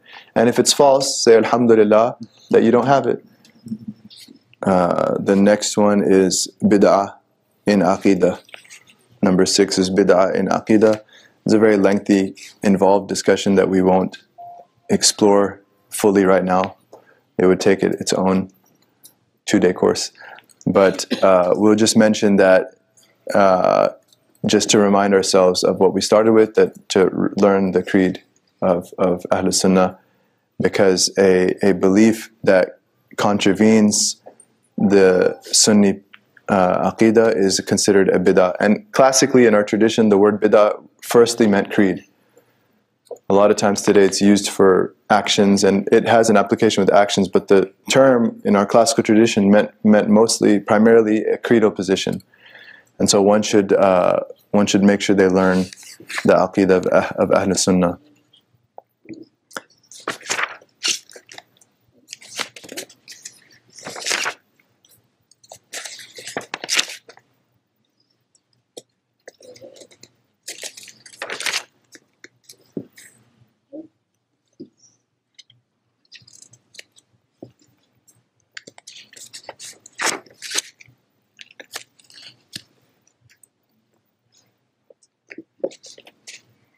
So we're going to have to skip a little bit, and we'll discuss, inshallah, number 11. The 11th one is tama'. Tama'.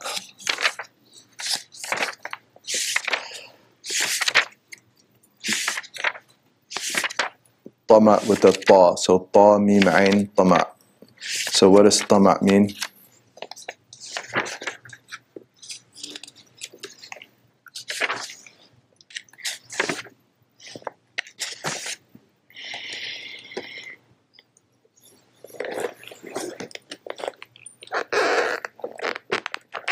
So, tama' is covetousness. Covetousness. And he defines it, he says, tama' covetousness huwa iradatul haram al-mulidh أو الشيء المخاطر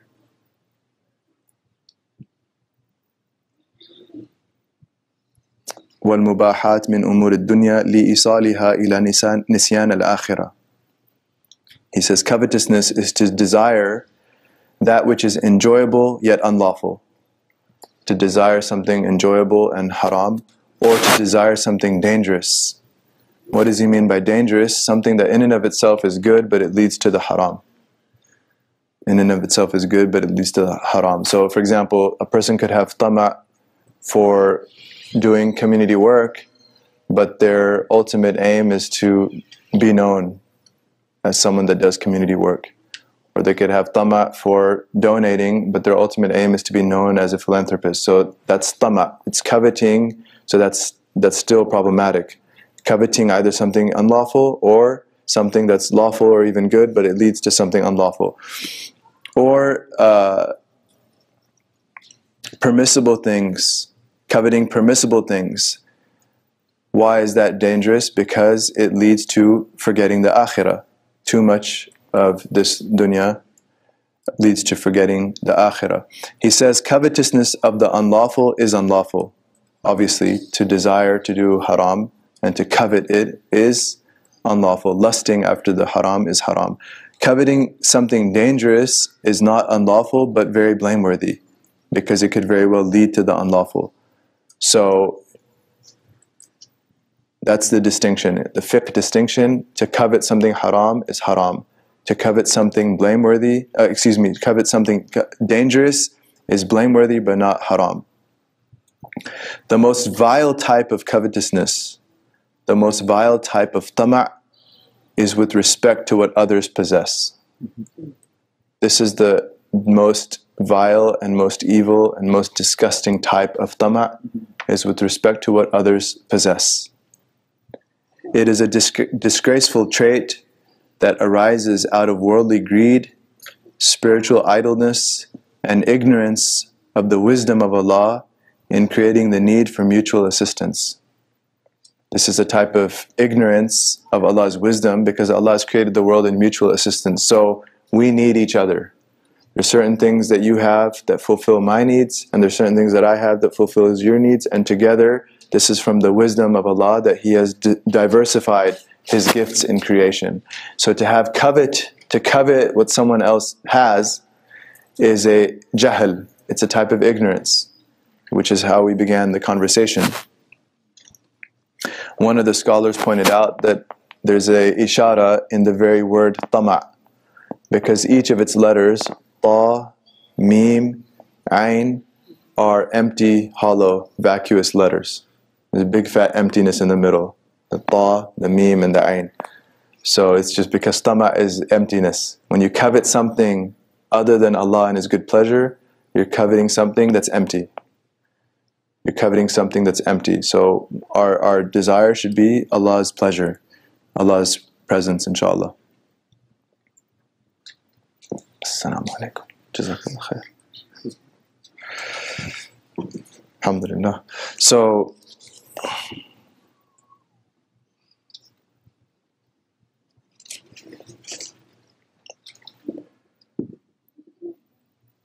the opposite of covetousness. What's the opposite?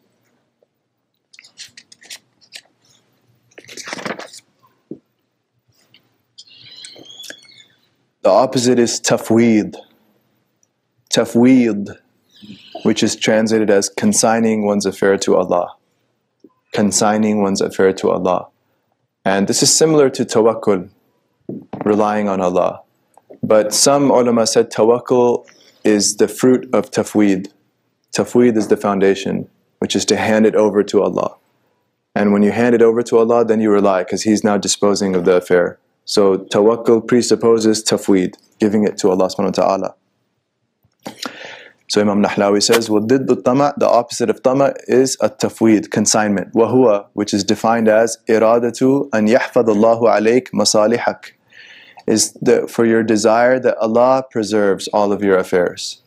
It's your desire not for anything in the world, but your desire for Allah's disposing of your affairs, protection of your affairs, whether dunyawi or ukhrawi, whether worldly or otherworldly, even spiritually. Like, don't take it on yourself to rid yourself of any of these diseases. Consign it to Allah.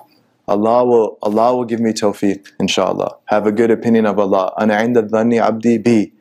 Allah says in the Hadith Qudsi, and Imam Muslim relates, I am in the opinion of my servant of me. Allah Ta'ala says, I am in the opinion of my servant. If we think, man, this path is just impossible. There's just no way. I mean, even just one, and look at me, I'm a rut, and I give up. I'm in despair. There's no, you start falling into despair. No, that don't think of yourself and your weakness. Think of Allah's power. Allah can take someone who, Allah took many criminals and made them awliya. Allah took people like highway brigands in our past and made them awliya. Allah took people that were so involved in evil and made them the greatest. And even many of the companions, read all of the biographies of the companions. Many of them were steeped in jahiliyyah before their Islam. So Allah can do it. Allah can fix us and rectify us. So tafweed is to, whether worldly concern or otherworldly concern, to hand it over to Allah subhanahu wa ta'ala.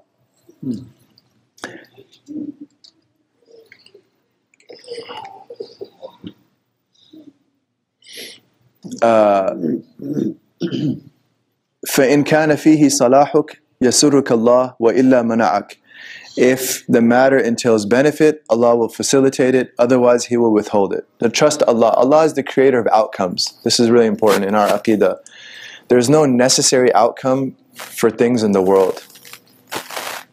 Okay?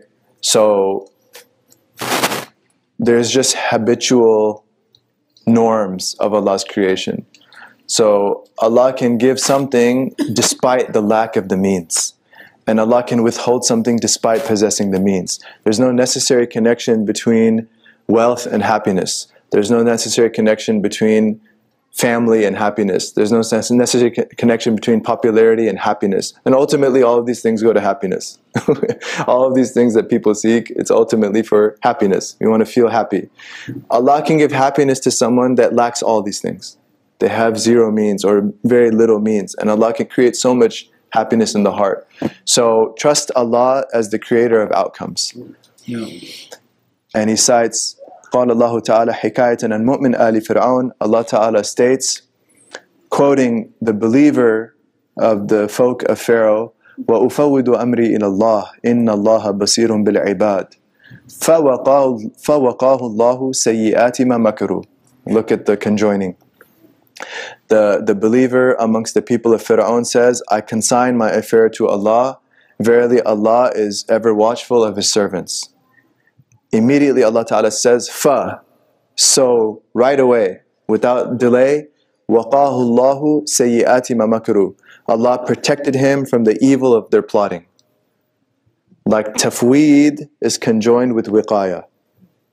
The man says, أُفَوِّدُ أَمْرِي إِلَى اللَّهِ, I consign my affair to Allah. Allah Ta'ala responds, says immediately, فَوَقَاهُ اللَّهُ سَيِّئَاتِ مَا مَكَرُوا. So immediately thereafter, Allah safeguarded him, shielded him from the evil of their scheming. انظر كيف عقب الله سبحانه والتفويض بالوقاية. He says, reflect how Allah put immediately protection after consignment. وهو مقام شريف. This is a noble station.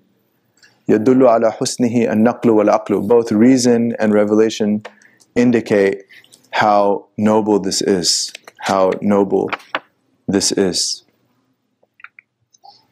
And we'll just conclude, inshallah, before there's any questions, to read from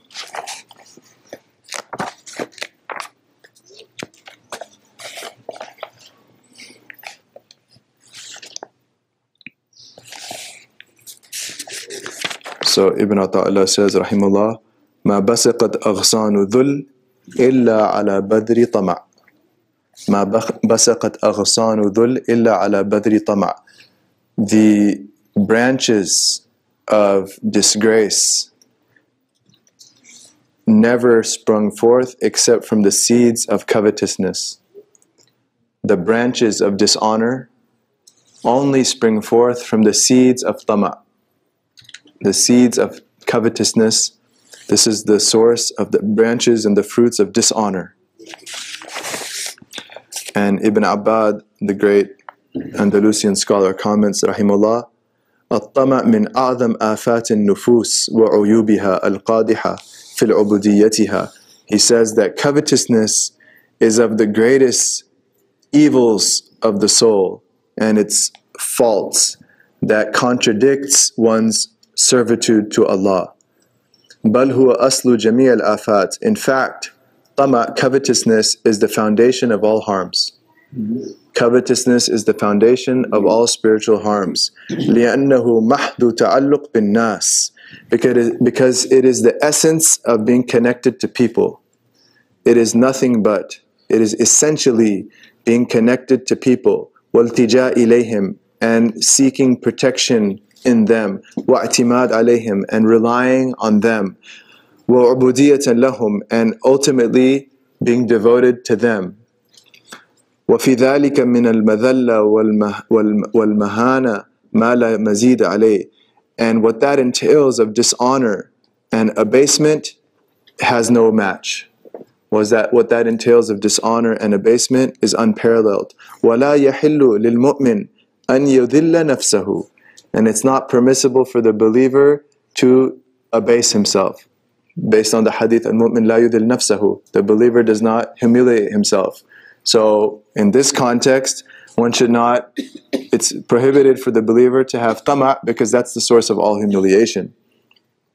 وَالطَّمَعْ مَضَادٌ لِحَقِيقَةِ الْإِيمَانِ. And covetousness is the opposite, it's the contrary of the essence of Iman, the reality of Iman. الَّذِي يَقْتَدِي وُجُودَ الْعِزَّةِ.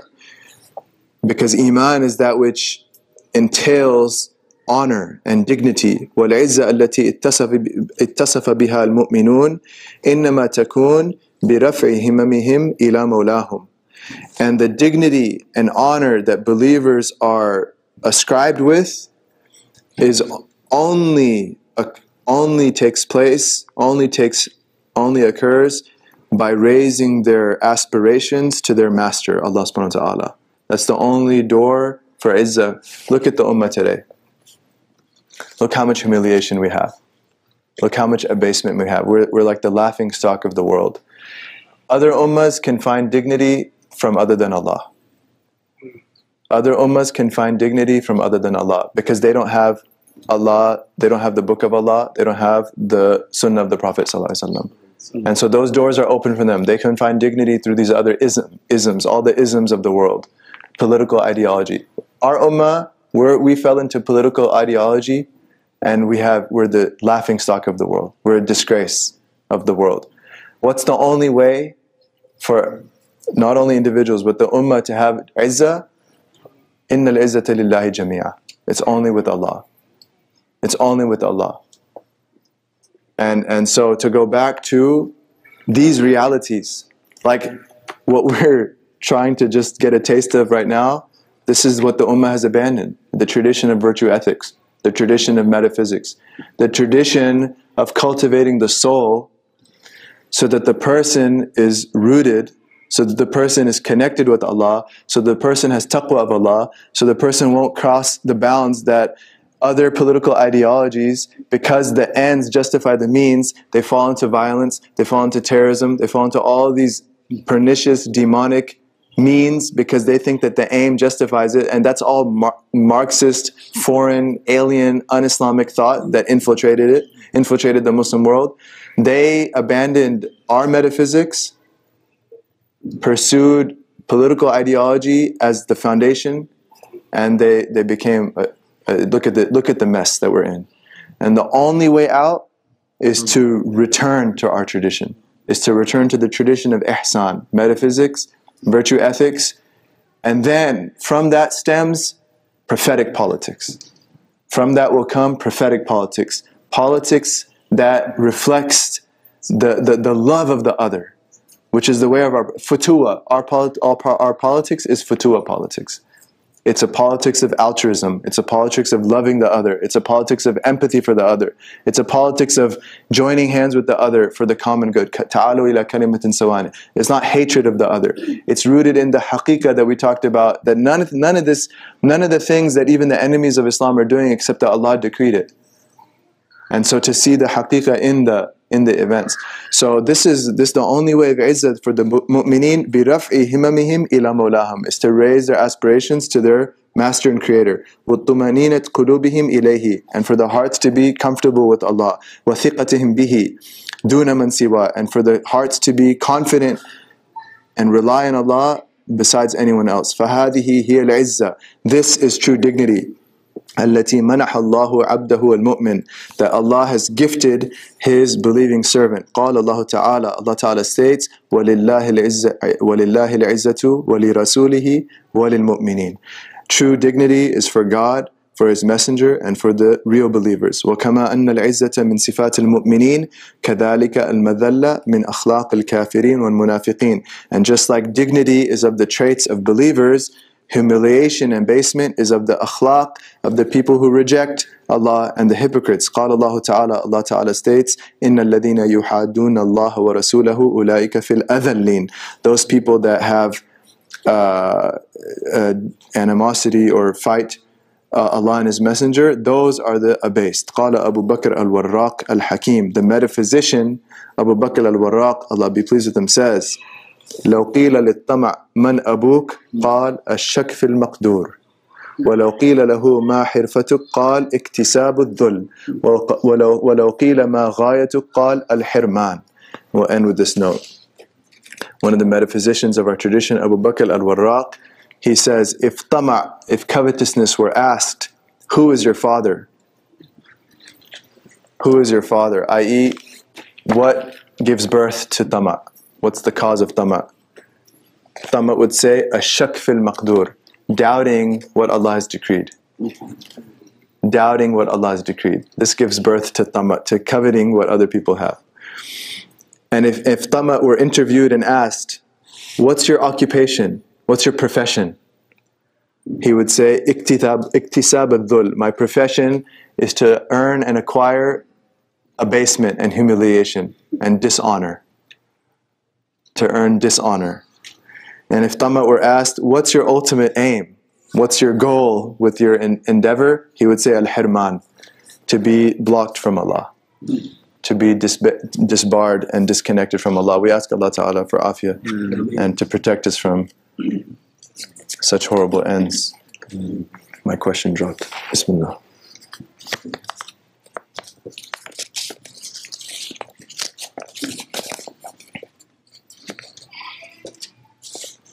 Question is, what you mentioned that Allah Ta'ala is the one acting in all actions. If one is going through a difficult situation and they realize that this is from Allah, is it wrong to assume that Allah is upset with one?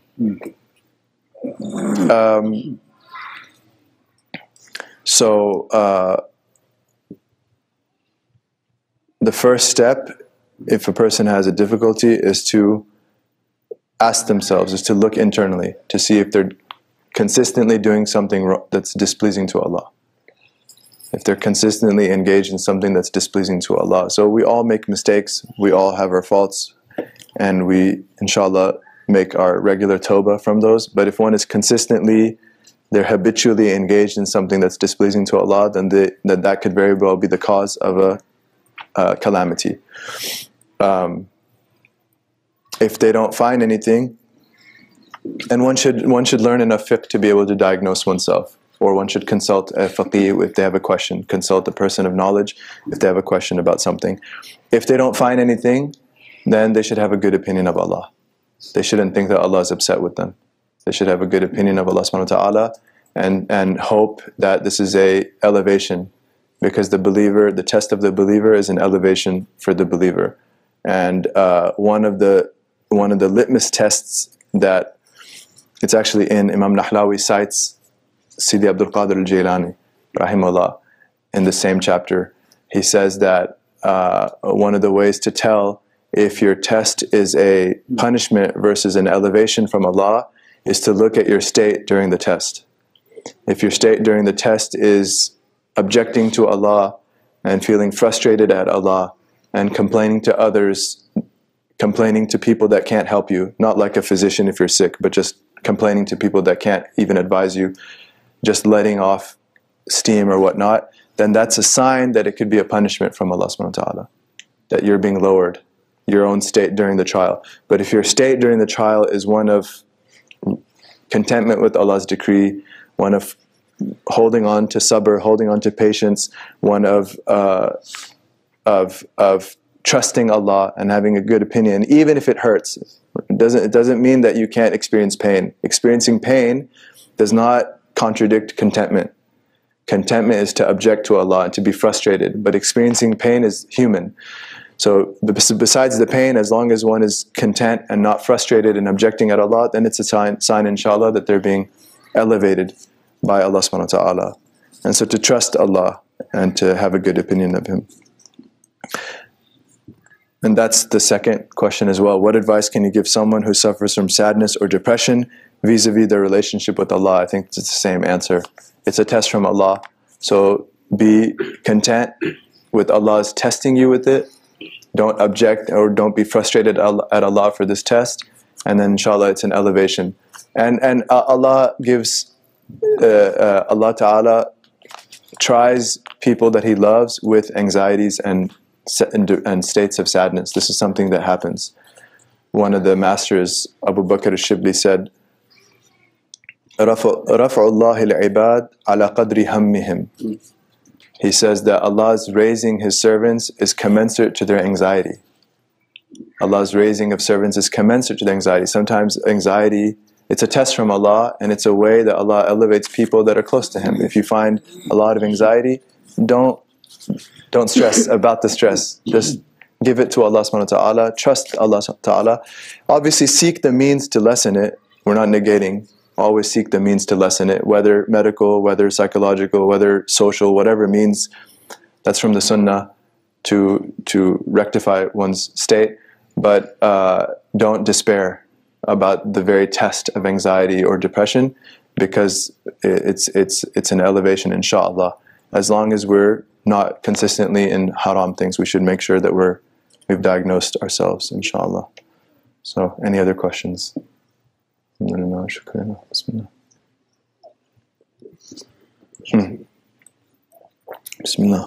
Barakallahu feekum. At the beginning of the discussion, you mentioned that the Muslims, the believers, should not be happy with themselves, and they should have a habit of checking themselves. And you did mention that not being happy with yourself can be a good thing. But how would you differentiate that from the nafs al-lawwama, nafs al-amara, waswasa? Okay, so the question about not being pleased with the way one is, that we started the discussion with, vis-a-vis differentiating the types of nafs, the nafs al-lawwama, the blaming nafs, nafs al-amara bisu, the nafs that always commands to evil, the nafs al-mutma'inna, the nafs that is at peace with Allah. So, Allahumma salli ala Sayyidina Muhammad. That's a good question. My very elementary understanding is that even the people who have the nafs mutma'inna, who are contented with Allah because they have a proximity to Allah, they're still not pleased with themselves.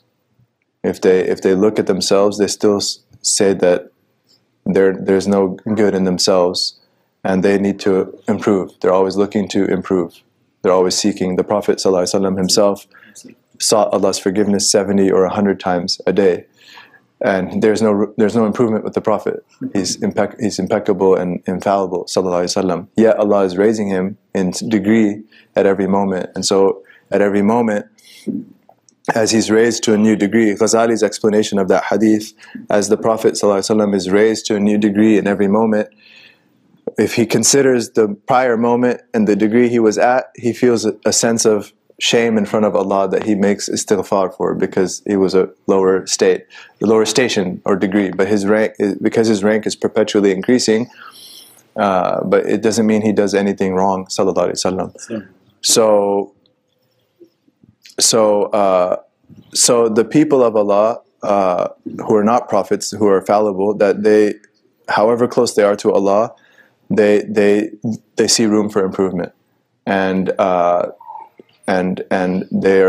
are, and then also whatever good they see it as وَمَا بِكُم مِّن نِعْمَةٍ فَمِنَ اللَّهِ. So whatever blessing you have is from Allah. So they don't attribute it to themselves. So, there's different stages of this journey, but I think for most people, there's always room for improvement. Allah knows best. Alhamdulillah. That's a good question, though. Anything else? Is there a good tama', like in the ayat, تَتَجَافَى جُنُوبُهُمْ عَنِ الْمَضَاجِعِ يَدْعُونَ رَبَّهُمْ خَوْفًا وَطَمَعًا? So what would it mean there? Is there good covetousness? No, the positive tama' that's mentioned in the Quran is different from what we're talking about. The positive tama' is raja. It's used for raja, hope in Allah. So the positive, quote unquote, it's not covetousness, but the positive, it's hope. Tama' can be used for hope as well. Hope in Allah, raja. And the raja is to have a good opinion of Allah while taking the means of serving Allah. It's always coupled with the means. So in the ayah that was cited, they're doing that worship out of hope. It's not that they're not worshipping, but having hope. So to have raja, Allah knows best. Alhamdulillah. Anything else? I have a quick question. Yeah. You had talked about taqweed and tawakkul, that both of them are the same, and how different are they? Tafweed and tawakkul, many ulama consider them sort of the same thing, intertwined. So tawakkul is to rely on Allah, tafweed is to consign your affair to Allah. Some of them, there's some discussion, like I think Imam Biqa'i, one of the great mufassirs of our tradition, he said that tawakkul stems from tafweed. So that tafweed is the foundation of giving the affair to Allah. Tawakkul then is to rely that Allah will take care of that affair appropriately, or for the best for one's affairs. So they're they're intertwined. No, any other? No, see. When you mentioned the fourth and the fifth one, the being afraid of being blamed and the love for praise, you mentioned hadith al-mu'min mir'at al-mu'min. Forgive me, Sayyid, I lost the connection between that hadith and what you were mentioning. Oh, sure. So the when we talked about blame, fear of blame or criticism vis-a-vis the hadith, al-mu'min mir'at al-mu'min, the believer is the mirror of the believer, meaning that when my fellow believer criticizes me, the hadith is saying that that person is my mirror.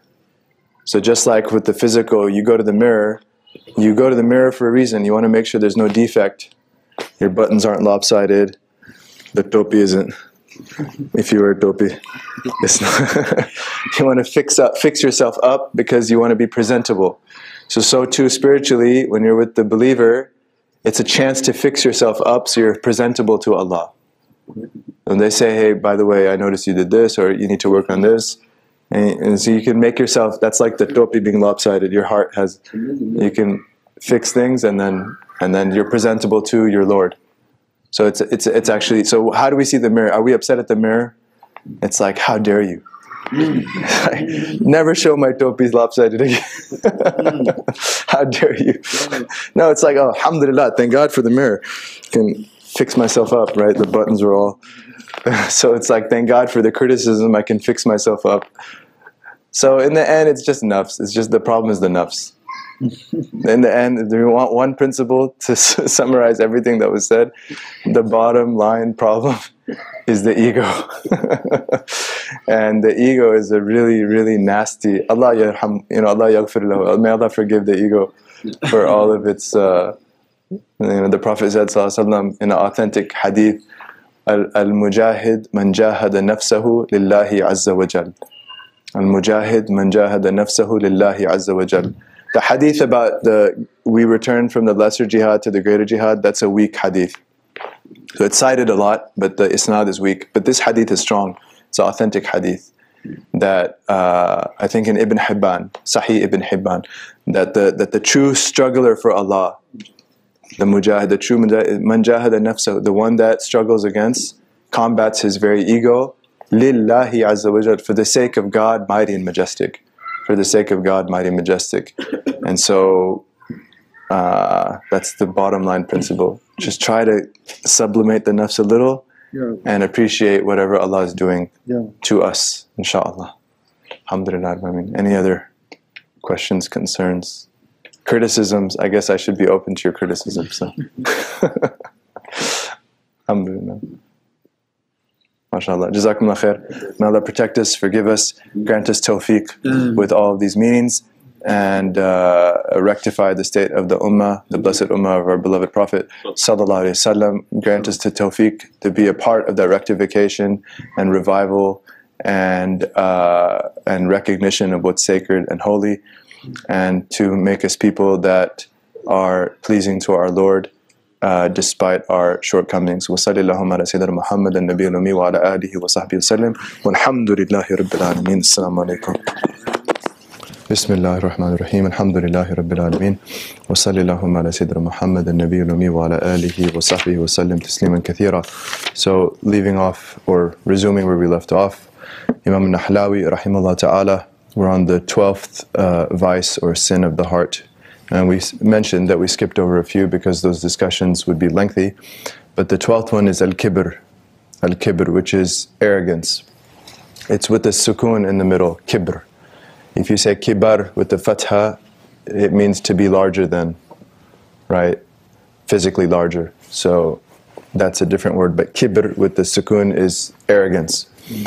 And he follows this one with a couple sins later. He mentions al-ujub. The 14th is al-ujub. So al-ujub can be translated as narcissism, al-kibr, arrogance. What's the difference? Al-ujub is merely internal. It's irrespective of other people. When one thinks that themselves as special, when one thinks of himself or herself as deserving merit, whereas al-kibr is externally oriented. It's vis-a-vis another person or vis-a-vis the truth. And so we'll discuss that. And so kibr is a manifestation of ujub. Kibr is when ujub manifests externally. If it remains internal, it's ujub. So al-kibr, he defines it. He says, وَهُوَ الْإِسْتِرْوَاحُ وَالرُّكُونُ إِلَى رُؤْيَةِ النَّفْسِ فَوْقَ الْمُتَكَبَّرِ عَلَيْهِ فلا بد منه بخلاف العجب فإنه لا يحتاج إلى من يعجب عليه حتى يسمى عجبا. He says kibr, arrogance, is to find satisfaction. Istirwah is to find raha. You find comfort, you find satisfaction, you find a type of repose. وَالرُّكُونِ إِلَى, and also you rely on. So it's to find comfort, solace, and to rely on رؤية النفس فوق المتكبر عليه, seeing yourself as superior to the one that you're arrogant towards.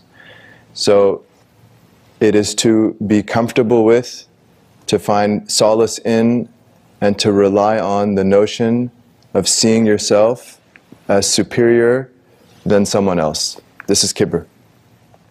And so he makes the distinction between ujub. He says, so therefore, for kibr to take effect, there must be another person that you see yourself superior to, as opposed to ujub, narcissism, because a person alone can be narcissistic. It doesn't need a fellow person. He says, wal kibru haram. Kibr is unlawful. Okay, kibr is unlawful. It is a sinful disease of the heart. It's not merely blameworthy. Last week we mentioned a few that were blameworthy, like tama', for example, coveting something of the dunya. We said as long as that thing that you're coveting is not haram, then the tama' is not haram. It's very blameworthy. It's a type of disease, but it's not sinful in and of itself. Kibr in and of itself is haram. So there's actually sin incurred when a person sees himself as better than another and has these emotional components, these psychological components, which are istirwah and rukun, to find solace in it and to rely on it. He says it's a radila azima min al-ibad. It's really a horrific enormity. It's a disgusting enormity of servants. وَهُوَ سُنَّةُ إِبْلِيسَ اللَّعِينَ. It is the sunnah of the accursed devil. Okay, so this word sunnah, we use it normally for our Prophet ﷺ, which is the sunnah that we aim to emulate. But every character has their sunnah. Every person or agent or entity has their sunnah, the way a person is. And so Iblis, his sunnah is what? It's kibr. So when Allah subhanahu wa ta'ala commands him to prostrate to Hazrat Adam alayhi salam, right, amongst the angels, he says no, he refuses to. Aba wastakbar. He refuses, wastakbar, and he has kibr. Allah ta'ala describes, wastakbar, he has kibr, he's arrogant. And what does he say? He says, Ana khayrun min. And here's now the definition. So he's finding solace and he's relying on seeing himself as superior to another. Ana khayrun minhu, I'm better than him. Khalaqtani min nar wa khalaqtahu min teen. You created me from fire, you created him from clay. Which also shows that Iblis responds with logic. Iblis responds with logic. It's faulty logic, but he attempts, it's a syllogism, right? I'm made of fire, he's made of clay. Fire innately is better than clay, therefore I am better than him. It's a syllogism, which is why when Allah's hukum comes, we make sajda, we put the head down on the ground. We don't try to rationalize with Allah's hukum, but we submit. And literally he was supposed to put his head on the ground, he was supposed to make sajda, he was supposed to submit to that hukum. But he tried to rationalize his way out, which is why our tradition, without going too much into a tangent, the way of Ahl Sunnah is revelation first and then reason. Revelation first and then reason. So revelation comes, the Prophet comes, sallallahu alaihi wasallam, and the people around him seek him. They seek suhbah, they gravitate towards him to receive revelation, and then as they go through life, as they teach, as the next generation takes from them, receives revelation from them, needs emerge in the community that require reason. So explaining the meanings assuring the community there's no contradictions in our theology, responding to criticisms, whether of other theologians or converts from other traditions who come with their intellectual baggage or luggage, however you look at it. So then reason is deployed to preserve and undergird or support revelation, to justify, if you will, in the minds of people, revelation. But it does not start with reason, in the sense that the Sahaba did not hear the Quran, learn it, and then go off in the world as philosophers to simply reason their way and make analogies on their own. It's not reason first and then revelation, it's revelation first and then reason. And this is the unique paradigm of Ahl Sunnah. If you look at all the different sects of Islam who are still Muslim, but they are outside of the Sunni paradigm, most, if not all, put reason first. They put reason first, and they departed from these chains of narration, which is preservation of revelation. The isnad is ultimately a connection to revelation first. In Islam, iman and ihsan, in the physical worship, the intellectual understandings, and the experiential element of the religion, revelation first through suhbah, chains of narration to the Prophet ﷺ, but then in the different circumstances the community finds itself in, reason is deployed for its use. So Iblis rationalized before receiving revelation. So this is the way of Iblis, kibr. وَمِنْ أَشَرِّ الْأَخْلَاقِ الْمَذْمُومَةِ, and this is of the worst of blameworthy traits. وَصَاحِبُهُ مُنَازِعٌ لِلَّهِ تَعَالَى فِي كِبْرِيَائِهِ وَعَظَمَتِهِ. Okay, why is this so disgusting? One of the main reasons why kibr, arrogance, is so disgusting is because such a person is competing with God. Such a person is competing with Allah Ta'ala in Allah's kibriya. So Allah has kibriya. The human, when they are arrogant, they have kibr. But when a person has kibr, then they're trying to co-share in Allah's kibriya. Kibriya is Allah's unending majesty, His supreme majesty subhanahu wa ta'ala, His supreme glory subhanahu wa ta'ala. So Allah can say ana khayrun min. Allah can say Allahu Akbar. Allah is greater, Allah is better, Allah is superior. One of the names of Allah is Al-Mutakabbir. Al-Mutakabbir. When this word is used for human beings, it's a disease. When it's used for Allah, it's a praiseworthy name, one of the beautiful names of Allah, because He has the right to say, I am better than my creation, for He is indeed better than His creation. So when a person tries to have, when they're arrogant towards others, then it's as if they're competing with God in His kibriya wa adama, in His glory and majesty. And then he goes into terminology. He says, if this is manifested in behavior, it's called takabbur. If this is manifested in behavior, it's called takabbur. The way you talk to someone, the way you deal with someone, that's called takabbur. If it stays internal, it's simply that internal solace of feeling superior, then it's kibr. Then it's kibr. Which is why takabbur can be seen in the world. You can see takabbur in the world when one person is arrogant towards another. Okay? Whereas kibr in and of itself is in the heart of a person. And both are haram. And he's going to talk about how to deal with the mutakabbir a little bit. Ibn Mas'ud relates, Allah be pleased with him, that the Prophet said, sallallahu alaihi wasallam, this is one of the most central hadith that has both ethics and metaphysics in it. Muslim relates this, it's Sahih hadith. The Prophet said, sallallahu alaihi wasallam, لا يدخل الجنة من كان في قلبه مثقال ذرة من كبر. A person who in his heart is an atom's weight of arrogance shall not enter paradise. لا يدخل الجنة من كان في قلبه مثقال ذرة من كبر. And this is very frightening. Someone who has an atom's weight, مثقال ذرة. You know, the dharra is the smallest particle, so the string or the electron, whatever is the smallest. That much of kibr in their heart, لا يدخل الجنة, shall not enter paradise. Imam Nahlawi rahimahullah, when he comments, Nawawi, not Nahlawi, Nawawi, when he comments on this hadith, he says that, of course, in our aqidah, every Muslim eventually goes to paradise. So how do we understand the statement that the Prophet says, "La yadkhulul jannah," shall not enter paradise a person that has an atom's weight of kibr in their heart? That Nawawi says, rahimahullah, that with respect to a Muslim that has kibr, it could mean that they will not be amongst the first wave of Muslims that enter paradise, i.e., there's a great delay in their time.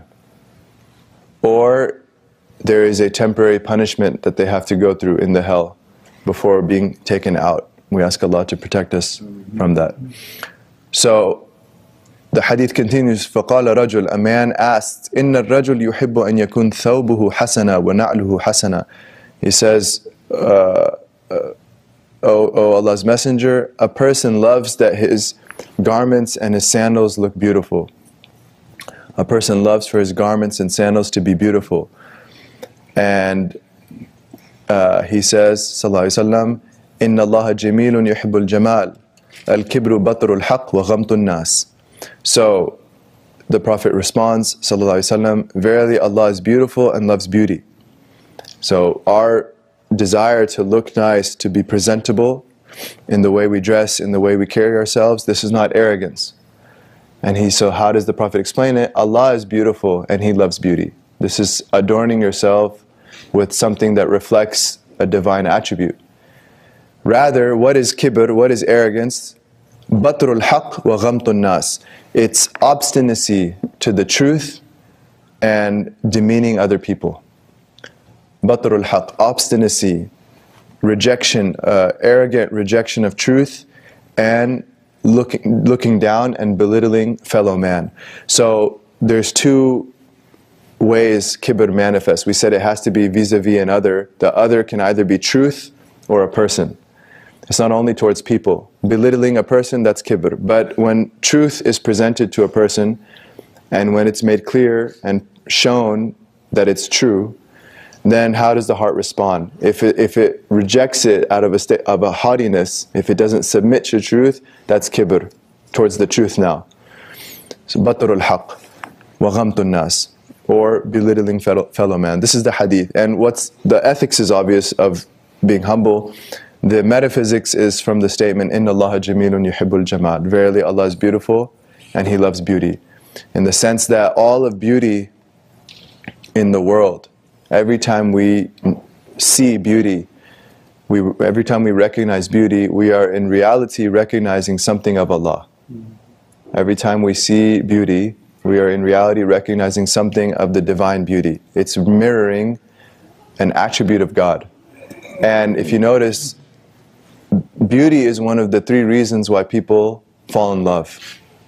Right? The three reasons that people fall in love, the ulama say, Jamal, Kamal, and Ihsan. There's three reasons why people fall in love. Jamal, when they see beauty. Kamal, when they see perfection or mastery. And Ihsan, when people are good to them. When people act beautifully towards them. Ihsan, also from the root husn, which is beauty. It all goes back to beauty. So in the world, when we see Jamal, when we see beauty, and we are the heart, there's something that happens to the heart, something that happens to the soul that's inexplicable. It's inexplicable. What is it that touches the soul, right? It's Allah touching the soul.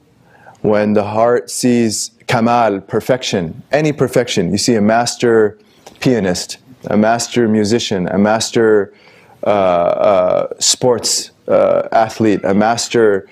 Anytime we perceive Kamal in the world, it's reflecting Allah's Kamal. Allah is the one giving the ability to reach mastery. And it touches the soul in a way that mundane things don't touch the soul. What's touching the soul? Something of Allah's perfection. When we see ihsan, anytime people around us are good to us, the goodwill and love that we experience, the generosity that we experience from our families, from our friends, from our communities, from the stranger that smiles, all of these, the big and the little, the great and the small, these are reflecting Allah's ihsan. It's really Allah subhanahu wa ta'ala working through His creation or with His creation. People are simply asbab, they're simply means. Allah is the ultimate agent. And so we are experiencing the divine ihsan, the divine excellent action or beautiful action. So our love, when it's directed towards creation, we don't realize we're actually loving Allah. When we're loving something in creation, in reality we're loving something of Allah's action that's touching us, or something of Allah's attribute that's touching us. And so the people of Allah, they realize this. Everyone, when they love, they're loving something of Allah. Allah is the one creating the situation that makes us fall in love with whatever it is.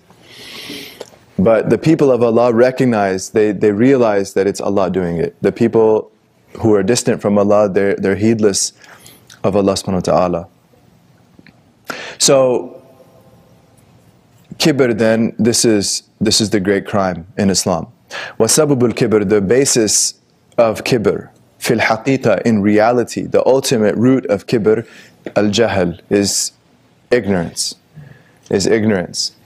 It's not realizing that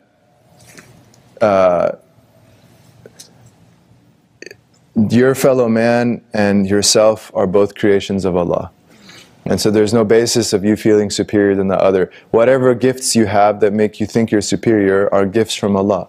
And as He created it in the first place, He can simply take it away. So if you're arrogant towards someone because of your good looks, how handsome you are, Allah is the one making you good looking, and Allah, God forbid, could take it away. If you're arrogant because of your wealth, just look at the 2008 financial crisis and how quickly multi-millionaires and billionaires can fall to petty change. Wealth is fani, it's going away. It's always perishing, and so Allah could take that away, God forbid. If the reason is you feel special is because of your intelligence, God forbid, Allah could take that away. Allah is the one giving you that tawfiq, and it doesn't have to be something dramatic. Sometimes Allah subhanahu wa ta'ala can put the intelligent person in a context where they make a fool of themselves, and they realize, man, I'm not as intelligent as I thought I was. So Allah subhanahu wa ta'ala is the muwaffiq. Whatever character trait in yourself that you are enamored by, that makes you feel superior, you're enamored by tawfiq of Allah. You're enamored by Allah's enabling grace, Allah's creative fiat. He is making you great. And so see the action of Allah before you see the whatever of yourself that you're impressed with.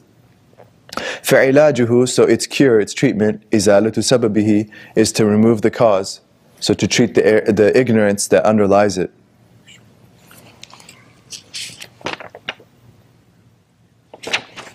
Naam. So, and then he mentions that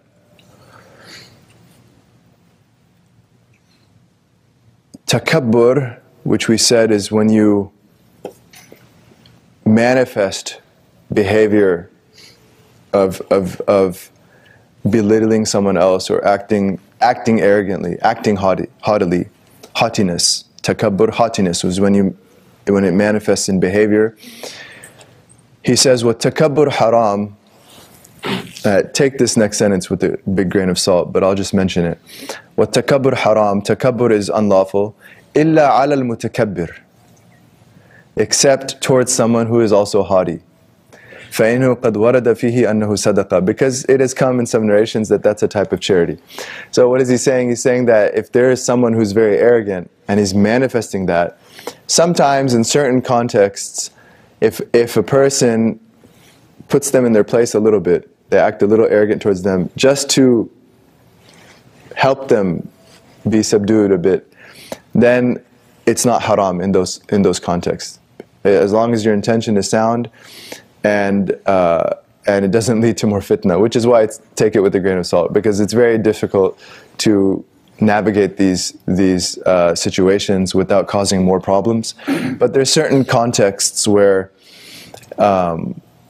if a person does that, sometimes like a teacher, for example, with the student is acting arrogant towards fellow students, so the teacher in a context can act a little bit towards him, put them back in their place. That is not haram.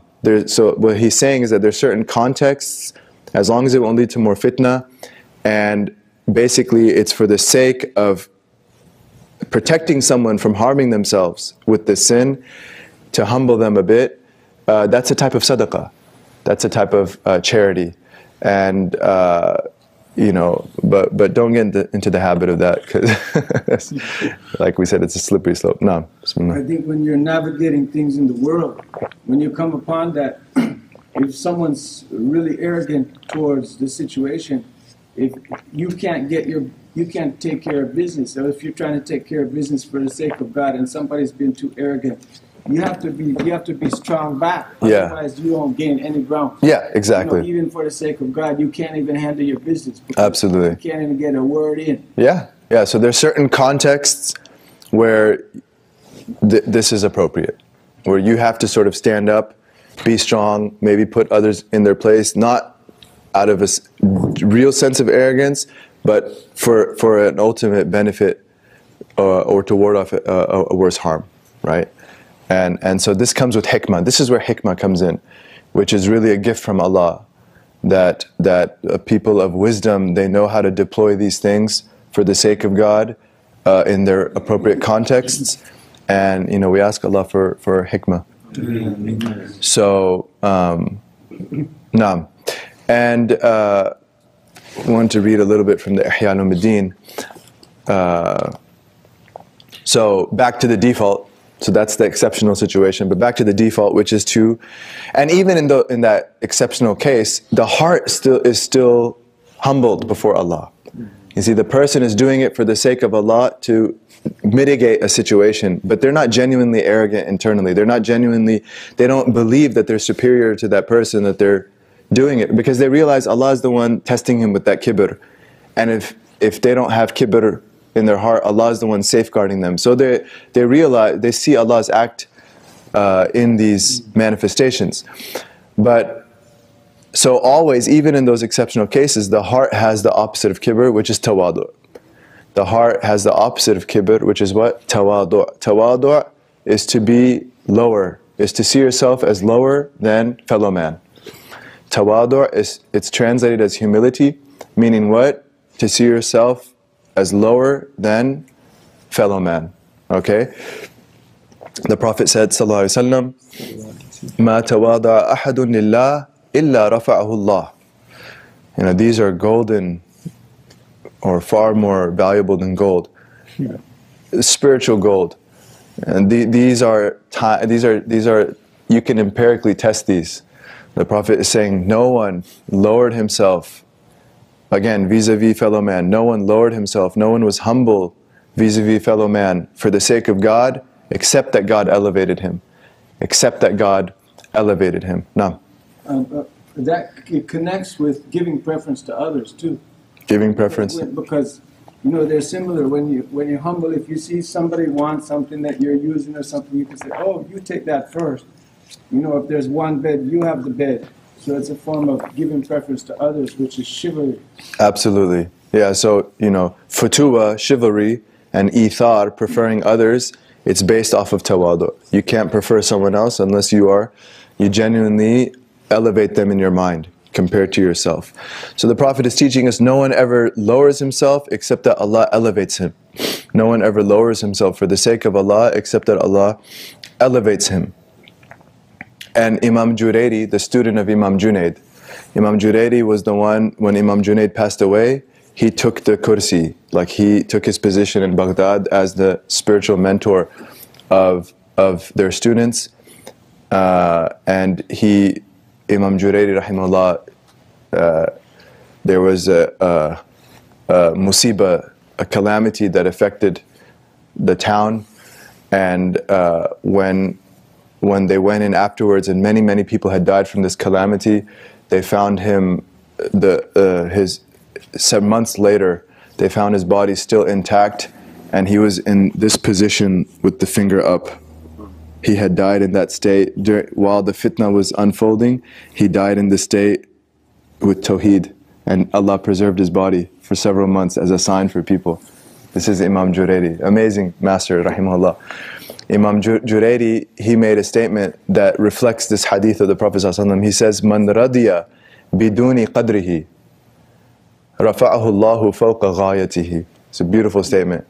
Jurayri says, whoever is content with being less than his real value, whoever is content with being seen by others as less than his real value, Allah will elevate him beyond his limit. Allah will elevate him beyond his limit. فَوْقَ غَايَتِهِ. And you might have a certain genuine value that's true. You know, you might have certain qualifications, you might have certain background, you might have certain talents, and those are genuine gifts from Allah that you recognize. And maybe other people don't recognize that. And that's a test of tawadu. Are you going to be humble, or are you going to feel arrogant in responding to that lack of recognition? And Imam Jurayj says, whoever is content, fully content with that, with being seen as less than their true value, Allah will elevate them beyond their limit. Whatever limit you could imagine for yourself, I couldn't imagine getting more than that, getting higher than that in whatever arena or field I would like to do or pursue. Allah will give more. So these are spiritual secrets that our masters mentioned. Our mother Aisha, Allah be pleased with her, she would tell her students, and she was a teacher of scholars. Our mother Aisha radiallahu anha, Aisha radiallahu anha, was a teacher of scholars. She would tell her students, إِنَّكُمْ لَتَغْفُلُونَ عَنْ أَفْضَلِ الْعِبَادَاتِ التَّوَاضُعُ. إِنَّكُمْ لَتَغْفُلُونَ عَنْ أَفْضَلِ الْعِبَادَاتِ التَّوَاضُعُ. She would say to them, verily you all are completely oblivious of the best form of worship. Tawadu. You all are oblivious, you're heedless, you're not paying attention to the very best form of worship, which is tawadu, to humble yourself vis-a-vis fellow man.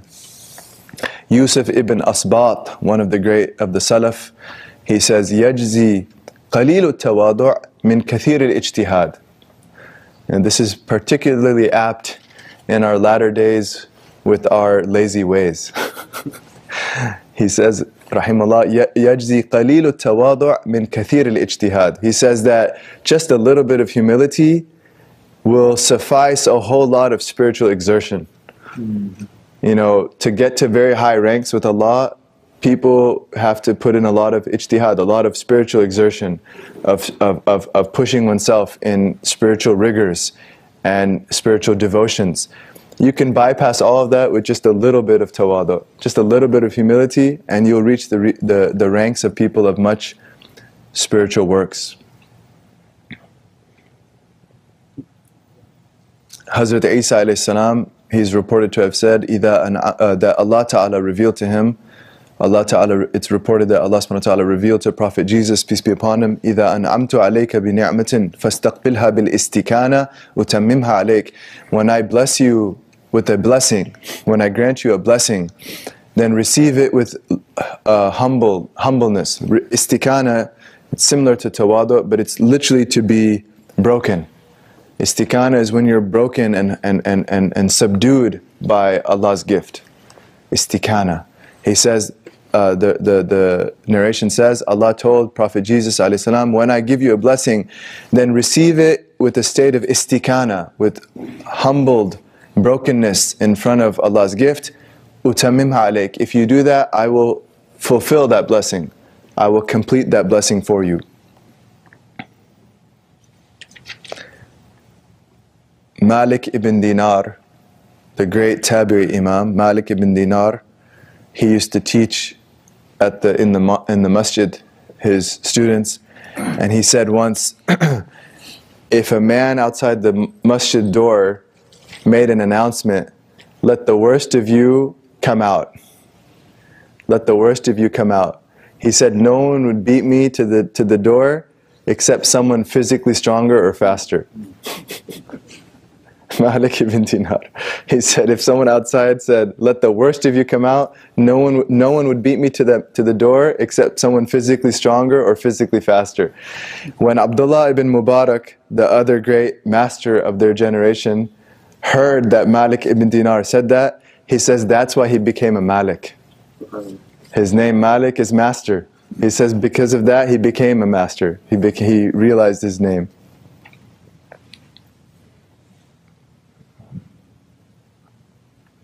Musa ibn Qasim says, كانت عندنا زلزلة وريح حمراء فذهبت إلى محمد بن مقاتل فقلت يا أبا عبد الله أنت إمامنا فادع الله عز وجل لنا.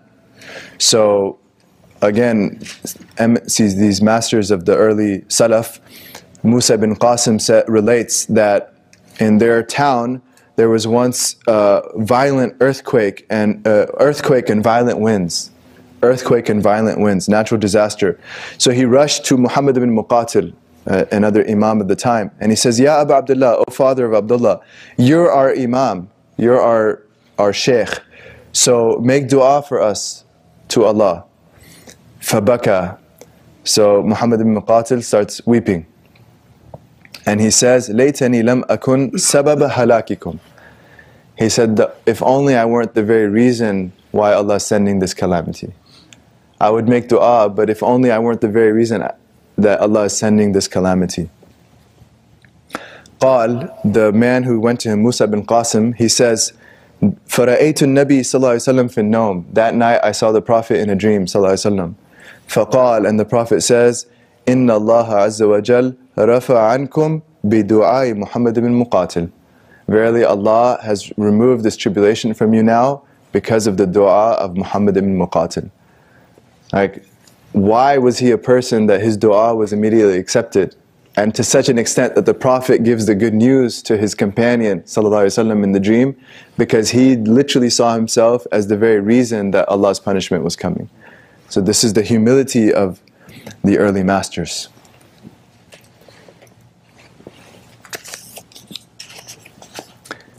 And we'll mention one last statement from the Ihya, that Abu Sulaiman ad-Darani, another early master, 4th century I believe, of Syria, Abu Sulaiman ad-Darani rahimahullah says, لو اجتمع الخلق على أن يدعوني كاتضاعي عند نفسي ما قدروا عليه. لو اجتمع الخلق على أن يدعوني كاتضاعي عند نفسي ما قدروا عليه. And this is the sublime levels these people had reached internally. This is internal worship that they had. He says, if all of creation gathered to humble and lower me, the way I have, to the extent that I've already lowered myself internally, they would prove incapable of that. If the entire creation joined forces to make me humbled, to subdue my ego, the way I've already done so, they wouldn't be able to. I mean, these are the people that, alhamdulillah.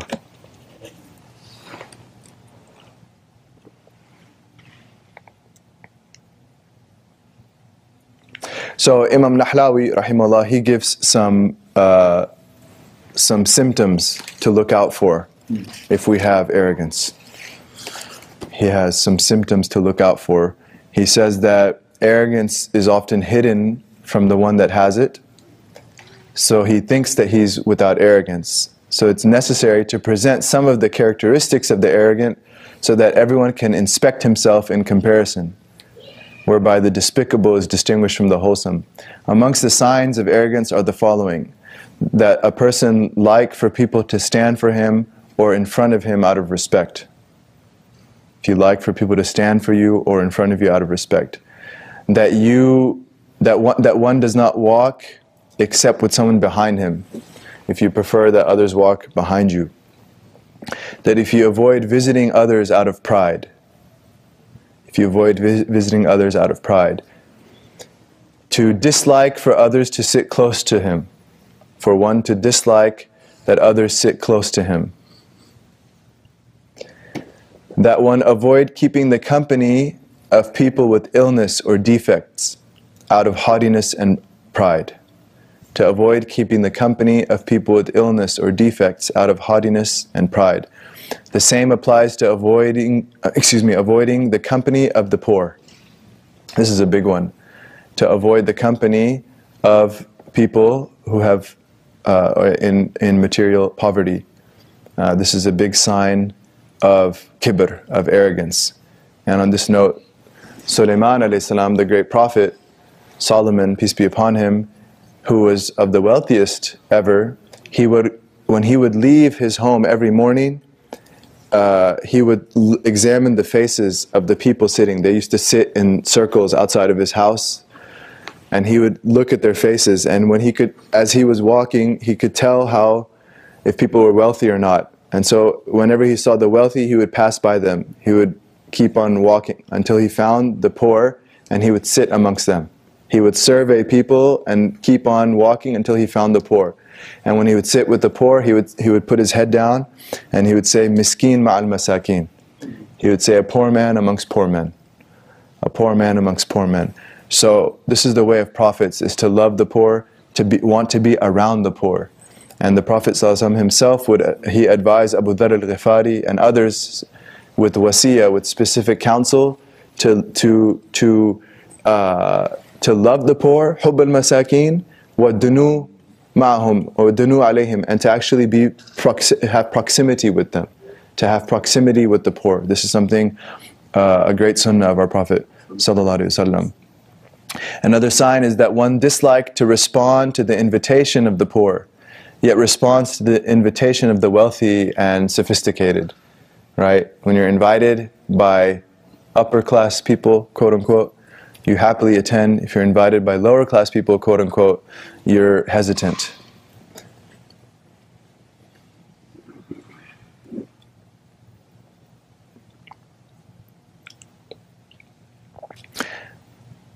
That one does not undertake domestic chores with his own hands.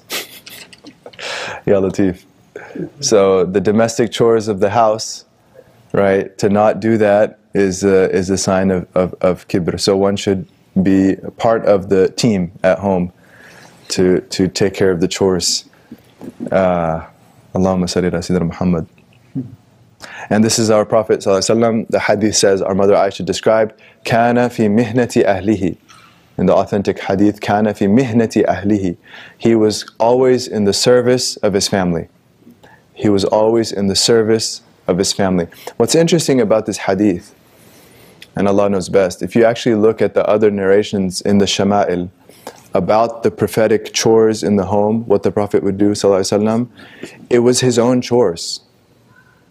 They would describe in other hadith, he would mend his own clothes, he would mend his own shoes, he would, fasten his own, whatever, his own personal objects, the chores relating to his own things at home, he would do those, sallallahu alaihi wasallam. And it's interesting, if this could be the interpretation of that hadith, he was always in the service of his family, in the sense that if the husband can at least do his own work, he's serving the family. My wife tells me that all the time. Just take care of your stuff and you've served us. My books pile up, and my books, they tend to take over the house. Right? They have like a life of their own, so I have to contain them, and alhamdulillah. That one does not carry his own groceries home from the store. That one does not carry, and obviously, one should try to serve the chores of others in the home too. We're not denying that, but it's a big thing for a lot of men, especially, to do their own home work in home, and if they can do that, that is a service for the family. But the more, the better. That one not carry his own groceries home from the store. That one does not carry their own groceries home from the store.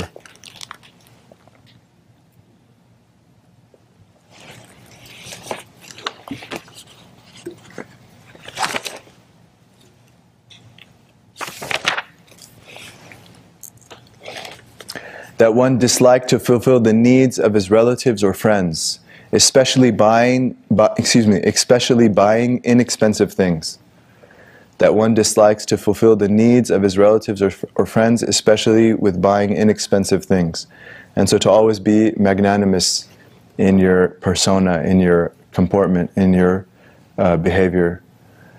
That one find it hard for his colleagues to walk ahead of him or sit in front of him. And Imam Ghazali talks about with kibr and hasad, with arrogance and envy, these manifest most commonly with one's colleagues. You know, so the butcher, the local butcher, he normally doesn't get jealous with the local shoemaker or the local, but the fellow butchers who are competing, right? That's where these diseases manifest more. It's with the same, when colleagues of a profession or a endeavor. And so one should be very vigilant when around one's colleagues to see the state of their heart. And so he gives a very simple example that you don't want them to walk ahead of you or to sit in front of you, but extend that to our circumstances now. So basically to not want them to have a superior position in the eyes of others relative to yourself. And then possibly most important, the last sign he gives, that one does not accept the truth when debating one's colleagues, nor admitting to one's mistake, nor showing gratitude for being shown one's mistake, nor reflecting on what the other is saying during the debate, all out of contempt for the other person or out of obstinacy and seeking to outdo him. This is huge. Okay, I'll repeat it. A major sign of kibr, that one does not accept the truth when debating one's colleagues. If you're having a discussion or a debate, especially with colleagues, people that these diseases manifest a lot with, if the truth is manifest, right, the hadith, how did the Prophet define kibr, sallallahu alaihi wasallam? Batrul haqq, is to be obstinate to the truth. So it doesn't matter who the truth comes from, whether your competitor at work, whether a child, a 7-year-old, if the truth comes from them, whether an ignorant person, uneducated, illiterate, someone without a college education, the truth comes from, no matter who it comes from, the truth is the truth. And so when it manifests, to humble yourself, otherwise it's kibr. So he says, when not accepting the truth when debating one's colleagues, nor admitting to one's mistake. So when you make a mistake or your reasoning is incorrect, to be slow or hesitant to admit that you made a mistake, this is out of kibr, this is out of arrogance. The person of humility, it's not about me. So you're right, I made a mistake, this was an error on my part. Nor showing gratitude for being shown one's mistake. So some people, I'll accept the truth in a debate, and I'll even admit to my mistake, but I'll feel a type of agitation or annoyance at the person who pointed out my mistake. There's still kibr in the person. The person without kibr, when they're shown their mistake, they actually respond with gratitude. Thank you for pointing out my mistake. Sublime levels. Nor reflecting on what the other is saying during the debate. So you just want to one-up them rather than seek the truth. So in debates and these things, it should be about the truth. If the truth is paramount, then it's more of a mutual journey to discover what is right. A prophetic debate would be a mutual journey to discover what is right. It's not about me putting them down. Okay, so long as it's about me putting the other down, there's doors for kibr. But if it's about a mutual journey, let's seek the truth together. And here's what I think. And here's why I think you're maybe mistaken. And, oh, okay, you brought this perspective. I didn't realize that. Thank you for that. You're helping me get to the goal of the truth, which is why Imam Shafi'i, rahimahullah, he said, I never debated someone except that I made dua that Allah manifest the truth on his tongue. Because it's not about Muhammad ibn Idris al-Shafi'i, it's about Allah. With Imam Shafi'i, it wasn't about him, it was about Allah. لِتَكُنْ كَلِمَةُ اللَّهِ هِيَ الْعُلْيَا.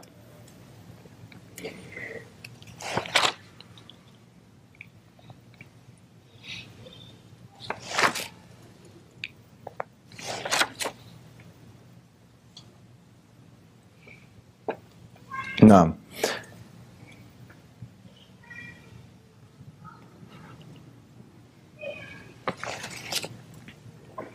The next vice, which we won't spend too much time on, but it's worth just quickly mentioning. So we said kibr is arrogance to the truth or to fellow man. Its opposite is humility, to internally deem yourself as less than all others. Humility is to internally deem yourself as less than all others. Tawadu'. When, in terms of behaving with others though, there's always a balance. So this has to be balanced with an opposite vice on the other end of the spectrum, which is tadallul, which is self-abasement. Self-abasement. So when you're humble with your fellow man or fellow believer, you do so in a balanced way. If it's excessive as it's manifested, and we're making a distinction between the state of the heart and the behavior towards others. The state of the heart should be tadallul. The state of the heart should be very, very, like as low as one can go vis-a-vis the other. As we said, Abu Sulaiman ad-Darani rahimahullah, he said, if all people gathered to lower me the way I've already done so inside, they wouldn't be able to. So his internal state is at zero. But the way we interact with others should not be tadallul. We should not be, we should not abase ourselves in that as an expression of that. So we should be humble, have humility, but with the dignity of a believer, the dignity of a fellow brother. And that's the balance. And this is important. So that is blameworthy. It's not haram, but it's blameworthy. Okay? Because al-mu'min la yudillu nafsa. The Prophet said ﷺ in the hadith, the believer does not abase himself. And so so there's the balance between we're never arrogant towards others. We are moderate in our humility with each other, balanced with the dignity of the believer, and we do not abase ourselves with other people. But internally, there is a deep self-abasement, if you will. There are a few exceptions, though, that in our tradition, one exception is when you're seeking sacred knowledge. If someone is seeking knowledge of this religion, then there is a type of flattery one should have with one's teachers, with one's teachers, and even with one's co-students. Even with one's co-students, this would not be blameworthy if one manifested a type of tadallul, where you completely lower yourself. Why? Because it allows for more benefit. The teacher clearly, the more one is the more one lowers oneself vis-a-vis the teacher, that allows the opportunity to gain more of their wisdom. And even fellow students, because that type of benefit is there. But again, without being excessive. Without being excessive. Okay?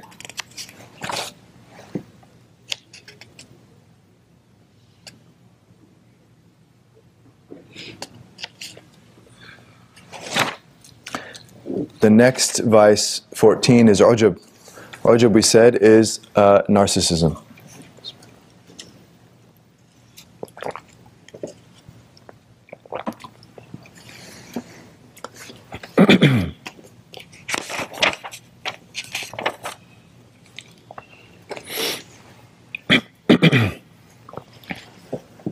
So again, narcissism was purely internal and it has nothing to do with other people.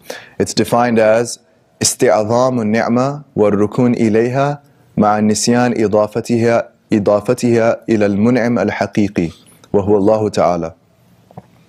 فإن الاشتغال بالنعمة عن المنعم عجب مذموم. Narcissism, ujub,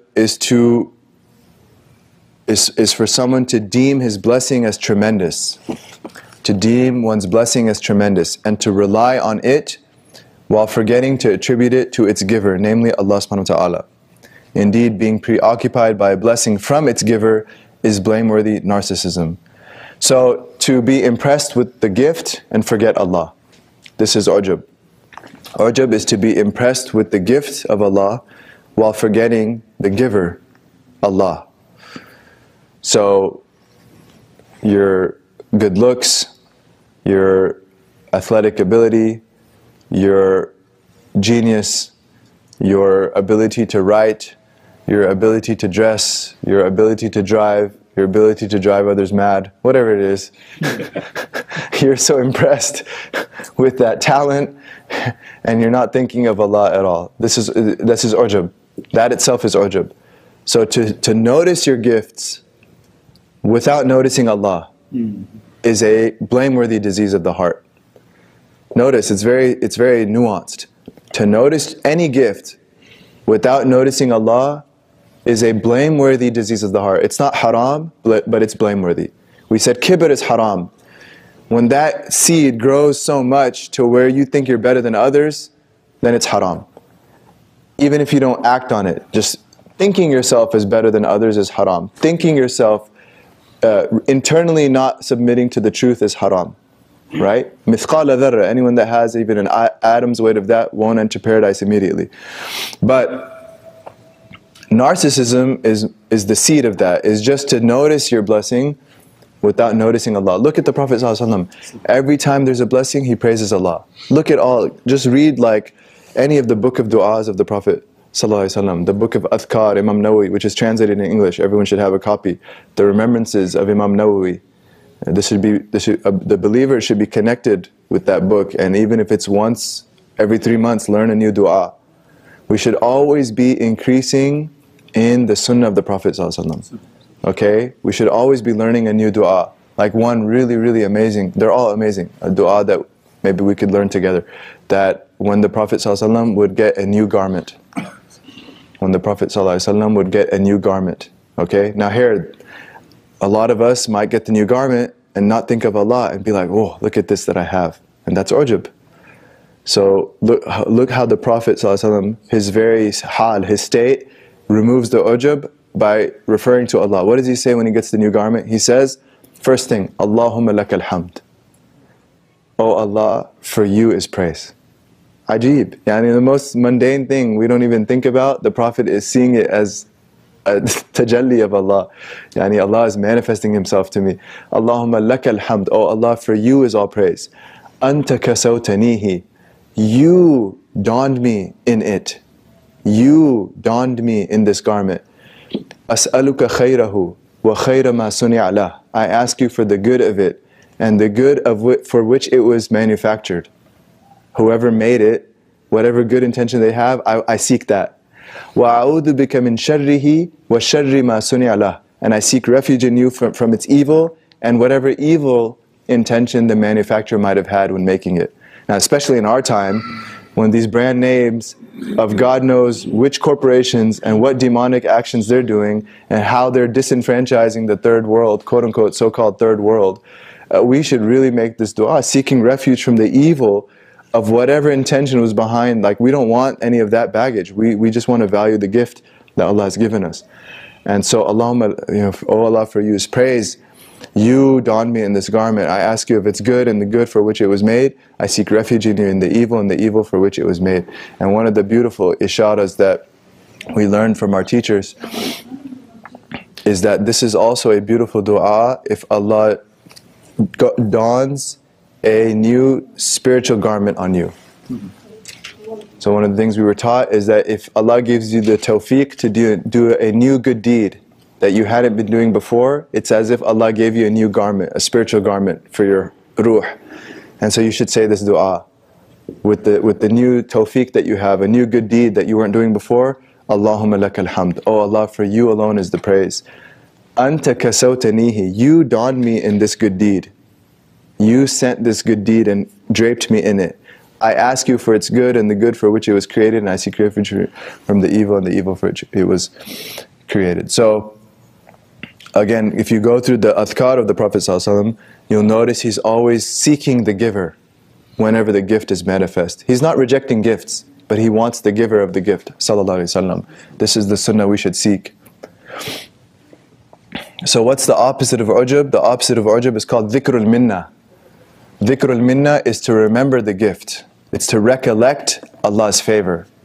Dhikrul minnah. Why? Allah is al-mannan, the one that gives the favor and has the right to proclaim, to remind of the favor. You know, man, this root man, in human beings it's haram. In human beings it's haram. It's like, you remember that time I did that for you? Come on, what's up? Remember the time I did that and the time I did that? This is called man. And Allah Ta'ala says in the Quran, when you give sadaqah, don't follow it with man or adha. If you give charity, don't follow that charity up with reminding them of the charity or hurting their feelings in that process.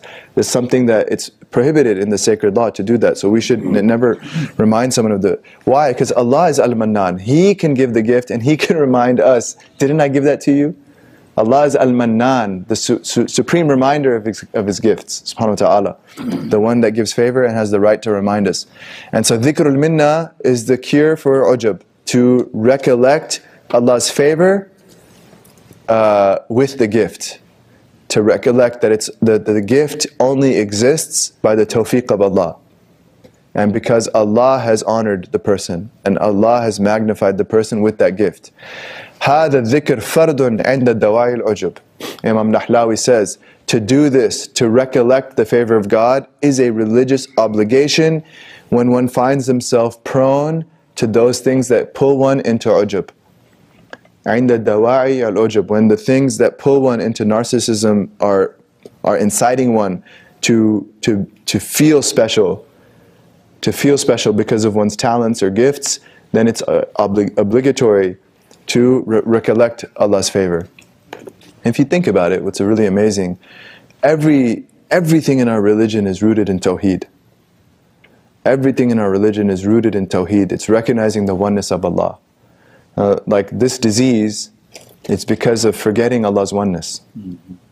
And you think that these talents are just coming. It's like the atheist, although the person of ujub is still Muslim, but it's like the atheist who thinks the whole universe came from nothing. You think your gifts came from nothing? You think they just sprung into existence without a creator? So the same way the atheist or the cosmologist who thinks the Big Bang just happened and there's no explanation, and the scientist seeks out the cause of everything in the world except the whole world. It's a bit prejudiced. The scientist seeks out every single thing that happens. They want to know what caused that. When they find out the world had a beginning and they call it the Big Bang, they say, I'm not going to ask what caused it. It's a bit biased and prejudiced, right? So the whole world, they say, it just came out of nothing. It just spontaneously, something from nothing. So that the person of ujub is co-sharing in that disease. Because it's like these talents just came out of nothing? No, it's the Tawheed. Our religion is a religion of radical Tawheed. The only thing radical in our religion is our recognition of Allah's oneness. This is the only thing radical in our religion, the monotheism in the heart of the believer, realizing Allah's oneness. So the gift of the garment, the gift of the food, the gift of the talent, seeing Allah subhanahu wa ta'ala's act in that gift, recognizing the Tawheed of Allah in that gift.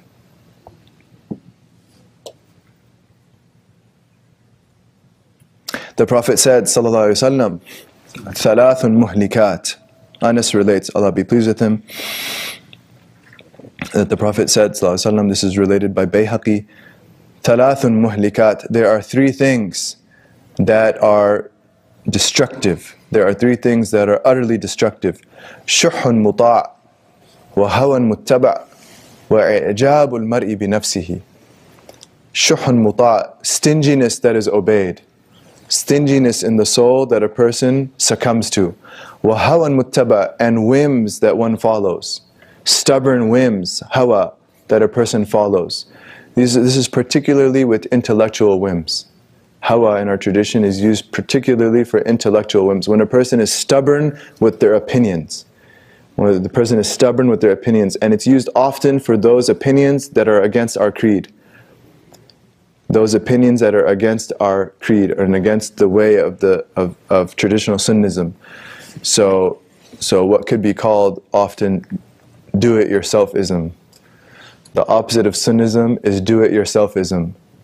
And when you think you can just give me the kitab, and I learn enough Arabic, and I can read certain books now, and I can figure out the religion. If you think about it, this is the root cause of the entire spectrum of the Ummah's problems right now.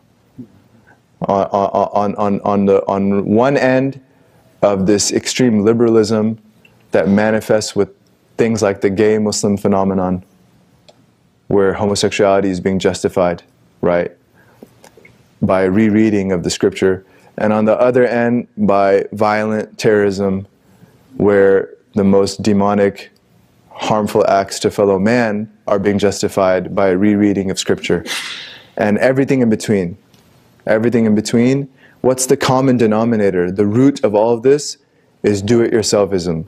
Is that I have access to the book, I have access to a certain corpus, hadith or whatnot, or commentaries, I know enough Arabic, to read the modern newspaper or whatnot. It's not even classical Arabic, it's just modern.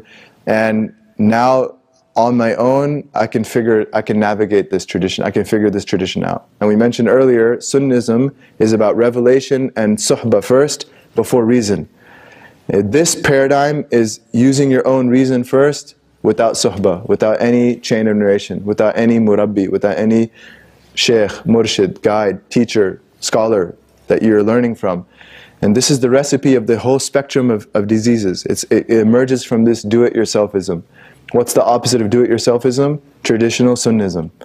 Traditional Sunnism. Really. And so the Prophet saying, sallallahu alaihi wasallam, of the three things that are destructive, the second, hawan muttaba, hawan is your intellectual whim that you're so stubbornly holding on to, that's contrary to the way of the Sunnah. This is what hawa means. And so hawan, do-it-yourselfism, muttaba, that's enacted, that's followed in the world. This destroys, we can see how it's destroying the fabric of society, not simply the soul of the human being, but the fabric of society. Now, what is an intellectual whim? An intellectual whim, it's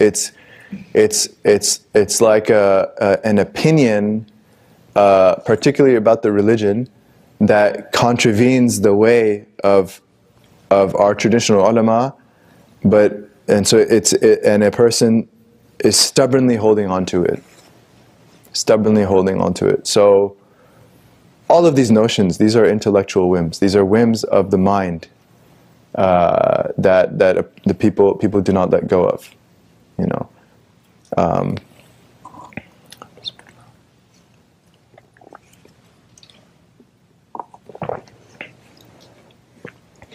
The third thing in the hadith, ثلاث المهلكات, the third thing that destroys, إعجاب المرء بنفسه, which is in the context of our discussion, when a man is impressed with himself. When a person is impressed with himself, it destroys the person, it destroys the very fabric of society, and it's related to the second part of the hadith, the whims that are followed. Because when you follow your whim and then you're impressed with your own opinion, it's a recipe for disaster. Allah Ta'ala says in Surah Fatir, verse 8, أَفَمَنْ زُيِّنَ لَهُ سُوءُ عَمَلِهِ فَرَآهُ حَسَنًا أَفَمَنْ زُيِّنَ لَهُ سُوءُ عَمَلِهِ فَرَآهُ حَسَنًا, or the one whose wretched act is adorned in his mind. زُيِّنَ لَهُ سُوءُ عَمَلِهِ, his wretched, horrible action is adorned for him, فَرَأَوْ حَسَنًا, so he deems it to be beautiful. A'udhu billah. This is the state of the ummah. Horrible actions that are beautified in the diseased minds of people who have no connection to our tradition, and then ra'aw hasana, they think this is the right thing to do. They think this is the right thing to do. SubhanAllah, look at the miracle of the Quran. 1, 2, 3, 4, 5. In 7, 8 words in the beginning of this ayah, Surah Fatir, verse 8, Allah Ta'ala He gives us the diagnosis of the whole spectrum of the problems of the ummah. That's it, right there. That's it. That's the power of the Quran, Allah's speech. Eternal speech, it's applicable right now, currently. Allah speaking, أَفَمَنْ زُيِّنَ لَهُ سُوءُ عَمَلِهِ فَرَآهُ حَسَنًا, or the one whose disgusting, horrific, wretched action is adorned and decorated in his diseased mind so much that he actually thinks it's good. He thinks it's good. A'udhu billah. And then look at, subhanAllah, how Imam Nahlawi concludes the section. He says, فَعِلَاج هَذَا الْعُجُبِ أَعْسَرْ وَأَصْعَبْ. So the treatment of ujub, this ujub, which is when you're impressed specifically with your intellectual whims and your opinions, he says it's the most difficult to treat. إِذْ صَاحِبُهُ يَظُنُّهُ عِلْمًا لَا جَهْلًا, because the possessor of it thinks that it's actual knowledge and not ignorance. وَنِعْمَةً لَا نِقْمَةً, and he thinks it's a blessing from God, not a punishment from God. وَصِحَّةً لَا مَرَضًا, he thinks he's healthy and not diseased. فَلَا يَطْلُبُ الْعِلَاج, so he's not going to seek treatment in the first place. وَلَا يُصْغِي إِلَى الْأَطِبَّاءِ الرُّوحَانِيِّينَ, look at this. And such a person will not seek out the treatment of the spiritual doctors, al-atibba al-ruhaniyin, الَّذِينَ يَعْلَمُونَ أَمْرَاضَ الْقُلُوبِ وَيُدَاوُونَهَا, those who understand the diseases of the heart and treat them. And who are they? وَهُمْ عُلَمَاءُ أَهْلِ السُنَّةِ وَالْجَمَاعَةِ. Ajib. And they are the righteous scholars of Sunni orthodoxy and consensus. Ahl Sunnah wal Jama'ah. They are the righteous scholars of the Sunni tradition. Nasr Allahu Ta'ala kalimatahum ila qiyam as-sa'ah. He makes dua, may Allah give victory to their words until the final hour.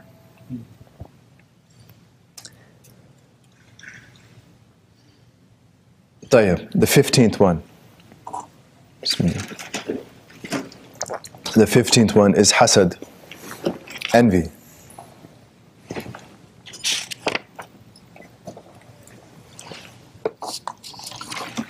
جزاكم الله خير.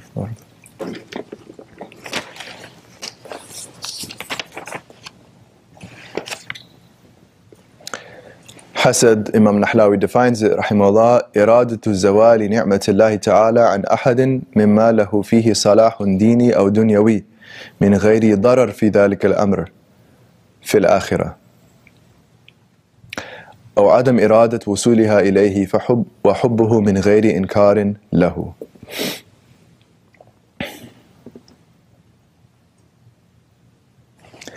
Hasad or envy.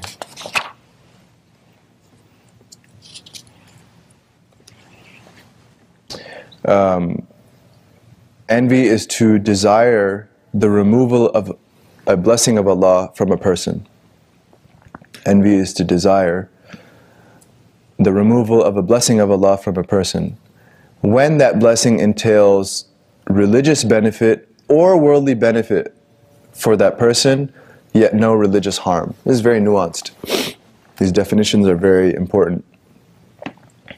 Envy is to desire the removal of a blessing of Allah from a person when that blessing entails either religious or worldly benefit, either religious benefit or worldly benefit for that person, yet no religious harm. Yet no religious harm. So, you see a blessing in someone else, you see someone else that has a blessing from Allah, and that blessing is beneficial for them, whether their deen or their dunya. Whether their deen or their dunya. They're positioned to serve the religion. They have the talents to serve the religion in a particular capacity. They're a good speaker, they're a good writer, they're knowledgeable, they're a servant, they're positioned in a certain organization to work for the religion. They're a qari, they're a philanthropist. Whatever avenue they have of serving the religion, they have of allowing for religious benefit or worldly benefit. You see a blessing in someone that enables them to succeed in their work, that enables them to have a better education, that enables their children to have better education, that enables their loved one to succeed in something worldly. It's not even religious. It has nothing to do with religion. Allows for worldly benefit. Okay. And coupled with that is it does not entail religious harm. So it's not going to entail them doing something sinful. It's not going to entail them going in a path that would make them far from Allah subhanahu wa ta'ala. Then, in that case, if you desire that Allah takes away that blessing, you wish they didn't have that blessing, that's hasad. If you wish they did not have that blessing, that's hasad. Why did he add that last part? Because if you see a blessing in someone that allows for worldly benefit but religious harm, then you might want them not to have it because you care for them. You're realizing that that's going to harm their deen, and so you wish they didn't have it because you love them and you don't want them to be in trouble in the next life or even this life as a repercussion of what that could do to their relationship with Allah. That's not hasad. It's out of a genuine concern and love for them. So he added this point at the end, yet no religious harm. When there's no religious harm entailed, then the blessing, whether of religious benefit or worldly benefit, you should love for them to have it. You should be content that Allah gave them that blessing. So if you find yourself that you wish they didn't have it, this is hasad. You've fallen into hasad.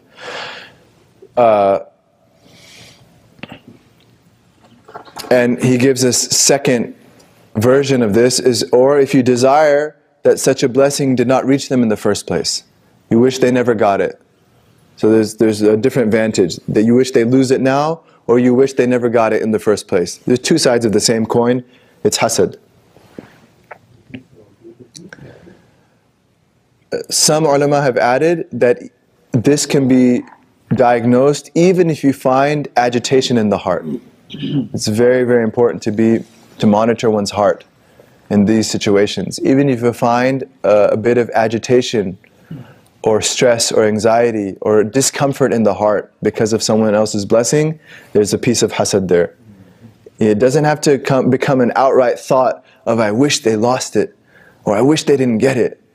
Even that initial discomfort, agitation in the heart is a type of hasad in the heart. The goal of the believer is to be completely content and smooth with the distribution of blessings in creation, to allow Allah to distribute as He wants, to give Allah the right, which is His right, to distribute as He wants, alhamdulillah, and to let the dhikr of alhamdulillah flow upon the soul. Ideally, and we say this like gazing at the stars, we want to aspire to these levels, is like water, where the alhamdulillah flows on the soul like water. Like if there's no agitation at what Allah has given fellow man, fellow human beings.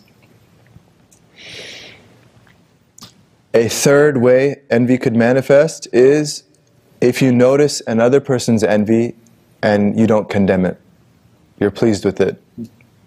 There's no internal condemning of it. You don't necessarily have to speak against it, but internally you should condemn it. If you find yourself content and happy that they're envious of someone else, that's something of your envy then. It's only because of envy inside that you're okay with someone else having, if they manifest envy, for example. It should be condemned in the heart.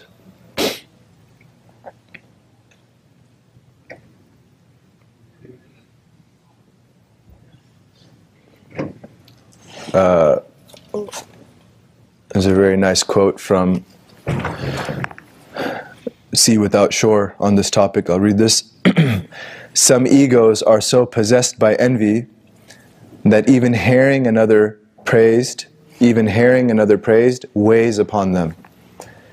One must watch one's heart and reactions carefully, for envy lies at ambush on any path, even spiritual, that involves both a social collectivity and striving in excellence.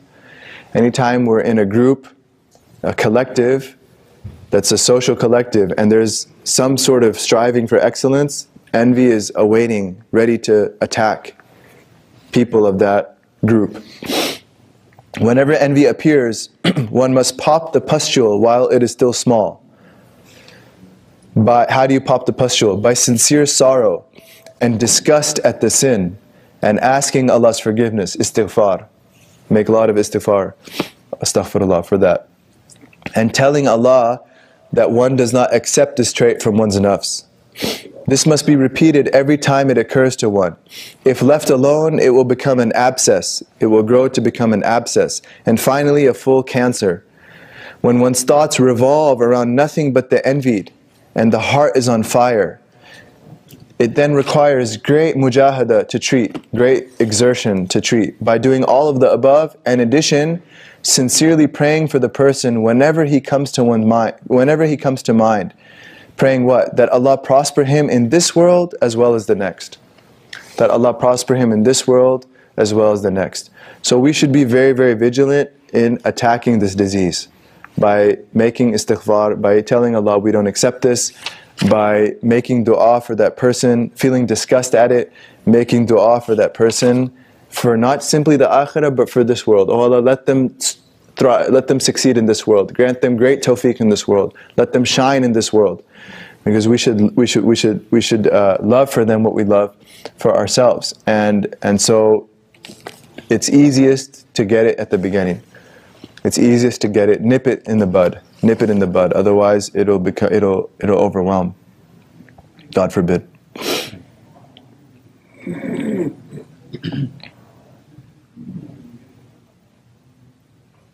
Okay, some of the fiqh of envy.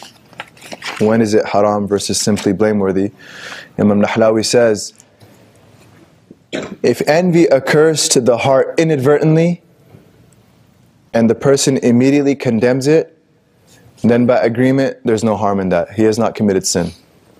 If envy occurs to the heart inadvertently and the person condemns it internally, then by agreement there is no harm in that. There is no sin in that. If he does not condemn it, however, or if it occurs by choice, he chooses to be envious, then by agreement it is unlawful envy.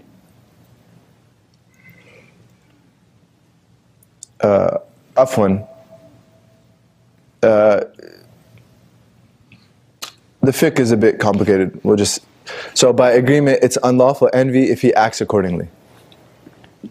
Even if only a trace of it manifests on his limbs, to actually act out the envy. If he does not act accordingly, and there's simply that envy in the heart that he either chose or that he did not condemn, then there is a bit of khilaf, but the opinion of Ghazali and the majority is that it's haram, and we should stick with that opinion. So let me repeat the fiqh. It occurs inadvertently, and the person condemns it immediately. Everyone agrees there's no sin incurred. Okay? But one should strive to, it doesn't even occur inadvertently. One should reach those higher levels. But if it does occur inadvertently and the person immediately nips it in the bud, they're free of sin. Okay. If he, however, he does not condemn it, he allows it to stay. Or if he actually indulges it, he chooses to have envy. Then if he acts it out, if he does something to get that person to harm them in some way or something, then everyone agrees it's haram. Everyone agrees that that action is haram. However, if he does not act on it and it simply exists in the heart, there is a bit of khilaf amongst the fuqaha. There is a difference opinion amongst the fuqaha. Is it haram or just blameworthy? The position of Ghazali is that it's haram. And this is the opinion we should follow, because it's such a big disease and cancer. We should not allow such a thing we should be vigilant against it. So that's the sort of the fiqh breakdown on that. Now, this differs from ghibta.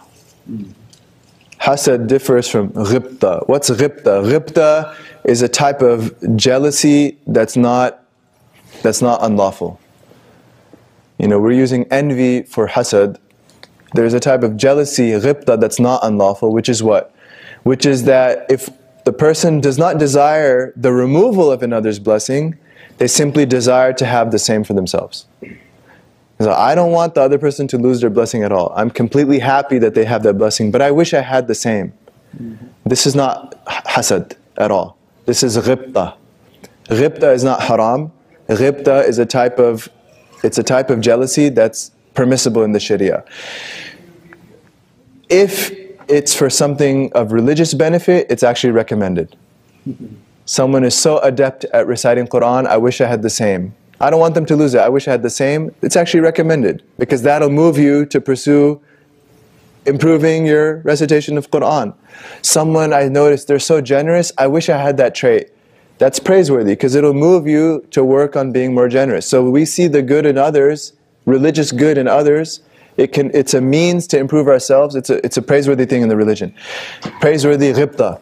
If it's of something worldly, then it's blameworthy.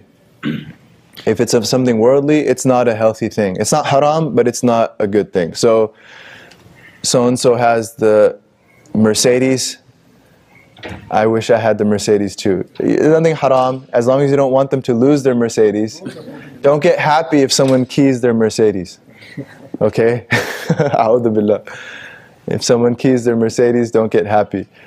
If you want that Mercedes, there's nothing haram, but it's not ideal, right? That's not necessarily the best place to be.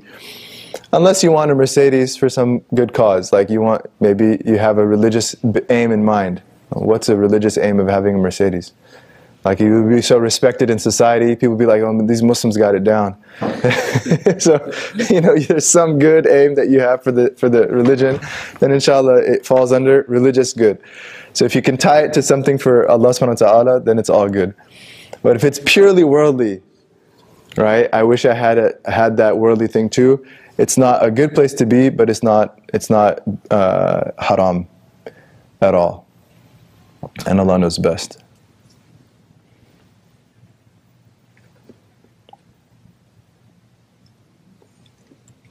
And the thing is, the problem is it's a door to problems. That's why it's blameworthy. It's a door to a lot of problems, because then you get the Mercedes, and then the other guy gets the upgraded with the 2 Series to the 4 Series, and now you don't like your 2 Series anymore. So you're going to be a sin. You're going to lack shukr, lack gratitude, lack contentment, always be frustrated. If you're looking at other people's blessings, even if you don't want them to lose it, you're in a bad place. That's why it's blameworthy. So ideally, just be with Allah, and inshallah you'll be happy. Ya Rab. The opposite of hasad. The opposite of hasad is nasiha. Is genuine concern and well-wishing. Genuine concern and well-wishing. Nasiha, which is that you desire for others to have those blessings. You're happy that they have their blessings. You want it to continue because you care about them and you want good for others. And this is incumbent upon the servant. He says this is a wajib on the servant. It is wajib to have nasiha. Okay? It is wajib. It is a religious obligation to have nasiha. As our Prophet said, sallallahu alaihi wasallam, ad-deenu nasiha. The entire religion is genuine concern for the other. The entire religion is genuine concern for the other. And even more powerful as an antidote, even more powerful as an antidote to one's hasad is ithar. Ithar is when you push yourself, to reach the sublime level of preferring others over yourself. Preferring others over yourself. So if a person can really work on acquiring ithar, on acquiring this preference for others, then they will be free of hasad, and inshallah the barakah of that will be greater than whatever blessing they used to envy. The barakah of ithar will be better than whatever blessing they might have envied before. So this is the ultimate cure for hasad.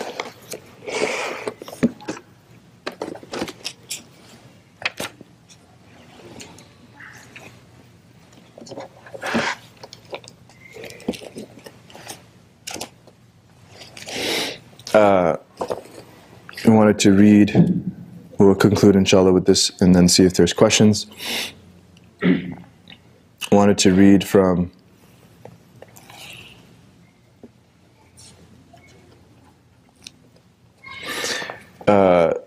so Shaykh Mustafa al-Arusi, rahimahullah, Shaykh Mustafa al-Arusi, he was the Shaykh of Azhar in the mid-19th century, 1800s on the Western calendar. And this was at a time when Azhar was still Azhar in the most traditional sense. And so he wrote a commentary on, he wrote a super commentary on Qushayri's Risala. And it's a phenomenal, phenomenal work of our tradition. It's a hidden treasure of our tradition. And so Qushayri has Babul Hasad, the chapter on Hasad. This is the introduction of the commentator Shaykh Arusi on Qushayri's chapter on envy. He says that أقول الحسد تمنى زوال نعمة الغير عنه فهو من الكبائر. It's very scary. He says that, I note, envy is to desire for another person to lose their blessing, and this is of the major sins in Islam. This is of the enormities, kaba'ir of Islam. And then he talks about that, he makes the distinction between this and ghibta, which is simply wanting for yourself the same. And he says there's different types of that, and we already talked about that. He says, وَعْلَمْ أَنَّ الْحَسَدْ على معنى تمني زوال نعمة الغير عن ذلك الغير عظيم إثمه عند الله. Hasad, which the unlawful hasad, which is to want another to lose their blessing, is a great sin with Allah. قد هلك به كثير قديما وحديثا. Many people have perished because of this, both in ancient times as well as recent times.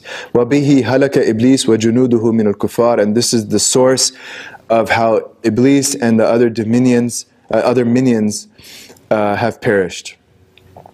قال تعالى, and he says that جُنُودُهُ مِنَ الْكُفَّارِ, the time of the Prophet ﷺ, most of the people who rejected him was out of hasad. That why did God choose him? He's just the orphan of Bani Hashim. I am the Azim of Quraysh. This is the Azim of Ta'if. There we have the notables. Why would Allah Ta'ala choose the orphan of Bani Hashim? So many people have perished because of hasad. قال Ta'ala. He quotes an ayah from the Quran.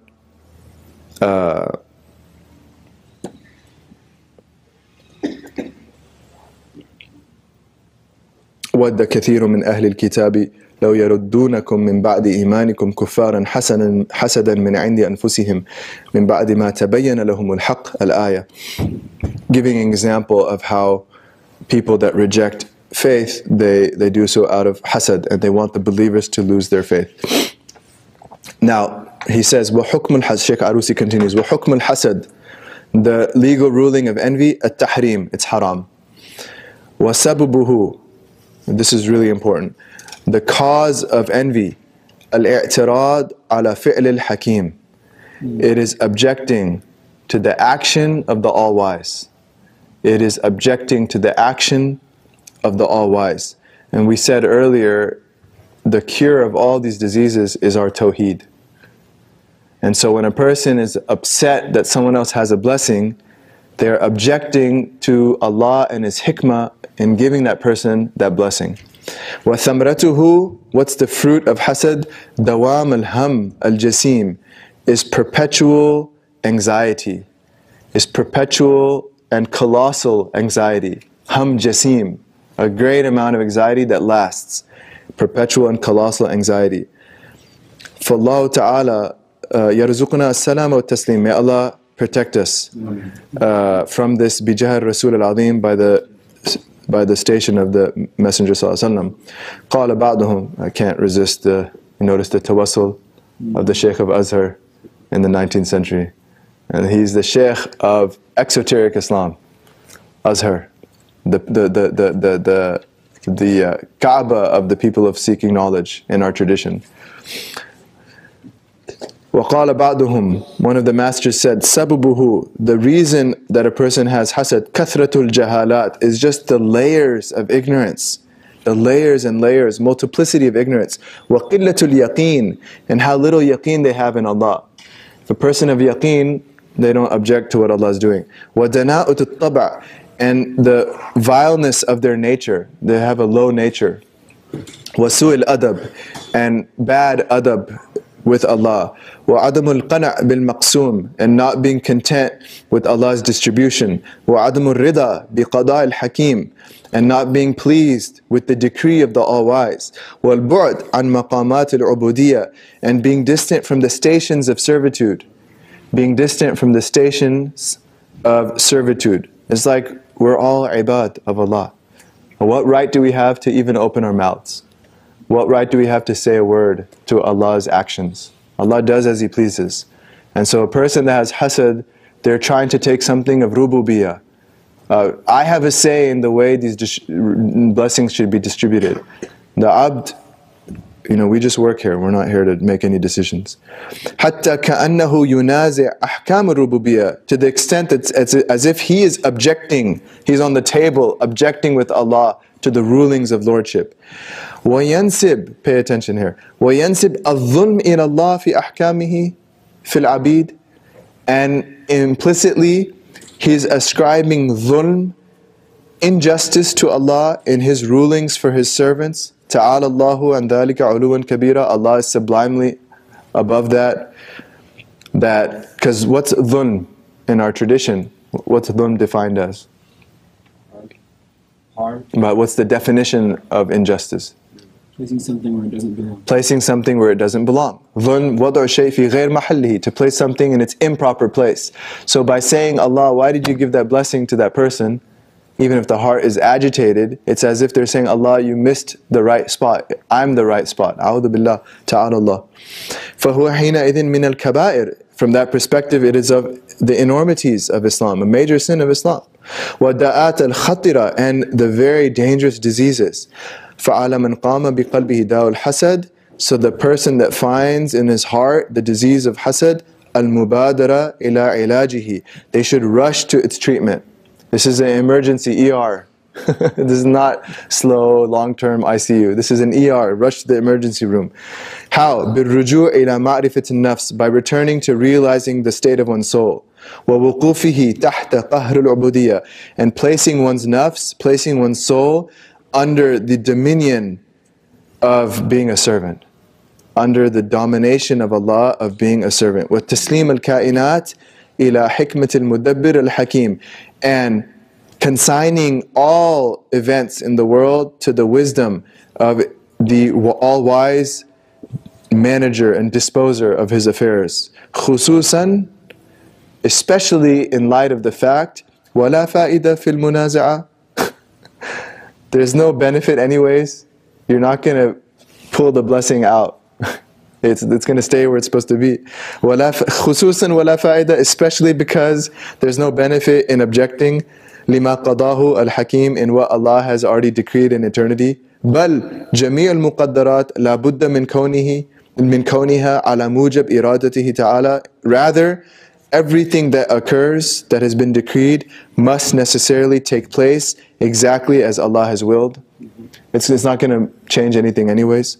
وَلَا يَعُودْ شُؤْمُ الْحَسَدِ إِلَّا عَلَى مَنْ قَامَ بِهِ, and the evil of that disease only returns to the possessor. أَمَّا فِي الدُّنْيَا فَبِالْهَمِّ وَالْغَمِّ. How? In this life, stress and anxiety. You're all stressed out about how so-and-so is doing, so you're suffering because of the hasad. وَأَمَّا فِي الْآخِرَةِ فَبِالْعَذَابِ الْأَلِيمِ, let alone the punishment in the next life. God forbid. Naam. So we ask Allah Ta'ala to protect us from these diseases, and alhamdulillah, we did 15 or so, give or take, maybe 10 in depth, as inshallah, a beginning or a continuation of a journey to fix ourselves. Sariya Saqati, the Shaykh of Junaid, what does he say? He says that, so we'll end on the note of introspection. He says, مَا رَأَيْتُ أَحْبَطَ لِلْعَمَلِ وَلَا أَفْسَدَ لِلْقَلْبِ وَلَا أَسْرَعَ لِهَلَاكِ الْعَبْدِ وَلَا أَدْوَمَ لِلْإِضْرَارِ وَلَا أَقْرَبَ لِلْمَقْتِ وَلَا أَلْزَمْ لِطَرِيقِ الْعُجْبِ وَالرِّيَاءِ وَالْحَسَدِ مِنْ قِلَّةِ مَعْرِفَةِ الشَّخْصِ بِذُنُوبِهِ. The Shaykh of Junaid, he says that I never saw anything that destroys one's good deeds, nor anything that's more corrupting for the heart, nor anything that's quicker to destroy a servant, nor anything that's more long-lasting in causing harm to others, nor anything that is closer to the hatred of Allah, nor anything that keeps a person more stuck in diseases like narcissism and showing off and envy, then قِلَّةِ مَعْرِفَةِ الشَّخْصِ بِذُنُوبِهِ, then how little a person knows his own sins. So what's the very starting point of departure for all of these discussions is that we should be self-examining. We should be introspective, and we should watch out for these things, and inshallah take care of them while they're small. So if there's any questions, we'll endeavor to address them, inshallah. Bismillah. Wa alaikum salam wa rahmatullah. You mentioned tadallul and ithar, and there's one kind of tadallul that is not recommended, which is tadallul to humans, unless it's to a shaykh or people with knowledge. What would be the distinction between tadallul and ithar? The distinction between tadallul and ithar. So tadallul is a type of flattery or self-abasement that's normally blameworthy, with a few exceptions. And even in those exceptions, it shouldn't be excessive. Even with a teacher or student, it shouldn't be just moderate for the sake of the benefit of gaining more. But otherwise, one does not display that. Although we said internally, one should have that state because of Allah's majesty. Ithar is to prefer others over oneself. So it's more through in the action, in the heart, to be content and be happier that other people are succeeding than oneself, or through the actions of giving preference through others, whether gifts or one's time or one's energy or one's khidmah. One is doing more for the other than one does even for themselves. This is ithar, both in the state of the heart, being content that other people have more, as well as the state of the actions, the actions of the limbs, with one's time, not simply gifts of the hand, charity, or gifts, but actually one's time, one's energy, one's khidmah, doing more for others than for oneself, and realizing that Allah will do more for you then, inshallah. Wallahu fi auni al-abd ma kana al-abd fi auni akhihi. Allah is in the service and help. Allah helps the servant so long as he is helping his fellow brother. So this is ithar. Wallahu a'lam. No. Any other questions? Assalamu alaikum. Wa alaikum salam wa rahmatullah. You mentioned that to treat ignorance, to treat kibr, arrogance, is to treat the ignorance that underlies it. What would you say some practical ways that we could do in our everyday life to treat arrogance or to practice humility? Yeah, that's a good question. So practical ways in our everyday life to treat arrogance and practice humility. Khidmah, serving other people, especially when there's not much recognition. So, like low profile khidmah. Low profile khidmah. So there's not much recognition, there's not much of an applause, but it's really just you and Allah and the one that you're serving. This is a way, inshallah. Mundane chores are really helpful, so the day-to-day chores that we take for granted, to maybe lift a couple more fingers. If someone has a lot of arrogance, they should really just take ownership of all the household chores, and it'll really humble them, right? And to embrace situations where Allah sort of humbles us in society, and we ask Allah to be gentle with His actions. That the situations in different contexts when your coworker, your boss, your friends, your relatives, your in-laws, in these different contexts where you feel humbled, you're not esteemed as much as in other contexts, or that you think you should be, then to just at those moments, not object, to embrace that and to realize it's good for the nafs to go through that. And so to embrace those situations. And it's like the man said, I had a problem with putting up with other people. Hilm, forbearance. I had a problem with hilm, of putting up with other people when they're annoying. So one of the Salaf said this. He said, to cure it, I found the most annoying person in town to room with. And I roomed with him as a roommate for several months until I came out fully forbearant. I could handle all annoying situations. So Allah Ta'ala, and one of the names of Allah, He's Rabb, Rabbul Alameen. Rabb means tarbiyah. He calls Himself tarbiyah. And in fact, Rabb is not the one that does tarbiyah. Literally in the Arabic language, Rabb is the act of tarbiyah. Because He does so much tarbiyah, He calls Himself tarbiyah. It's like the person that has so much courage, you don't just say he's courageous, you say he's courage itself. He is courage. He has so much of it. Allah has so much tarbiyah, He calls Himself tarbiyah. Rabb means tarbiyah. So He's the tarbiyah of us, of each of us, Rabbul Alameen.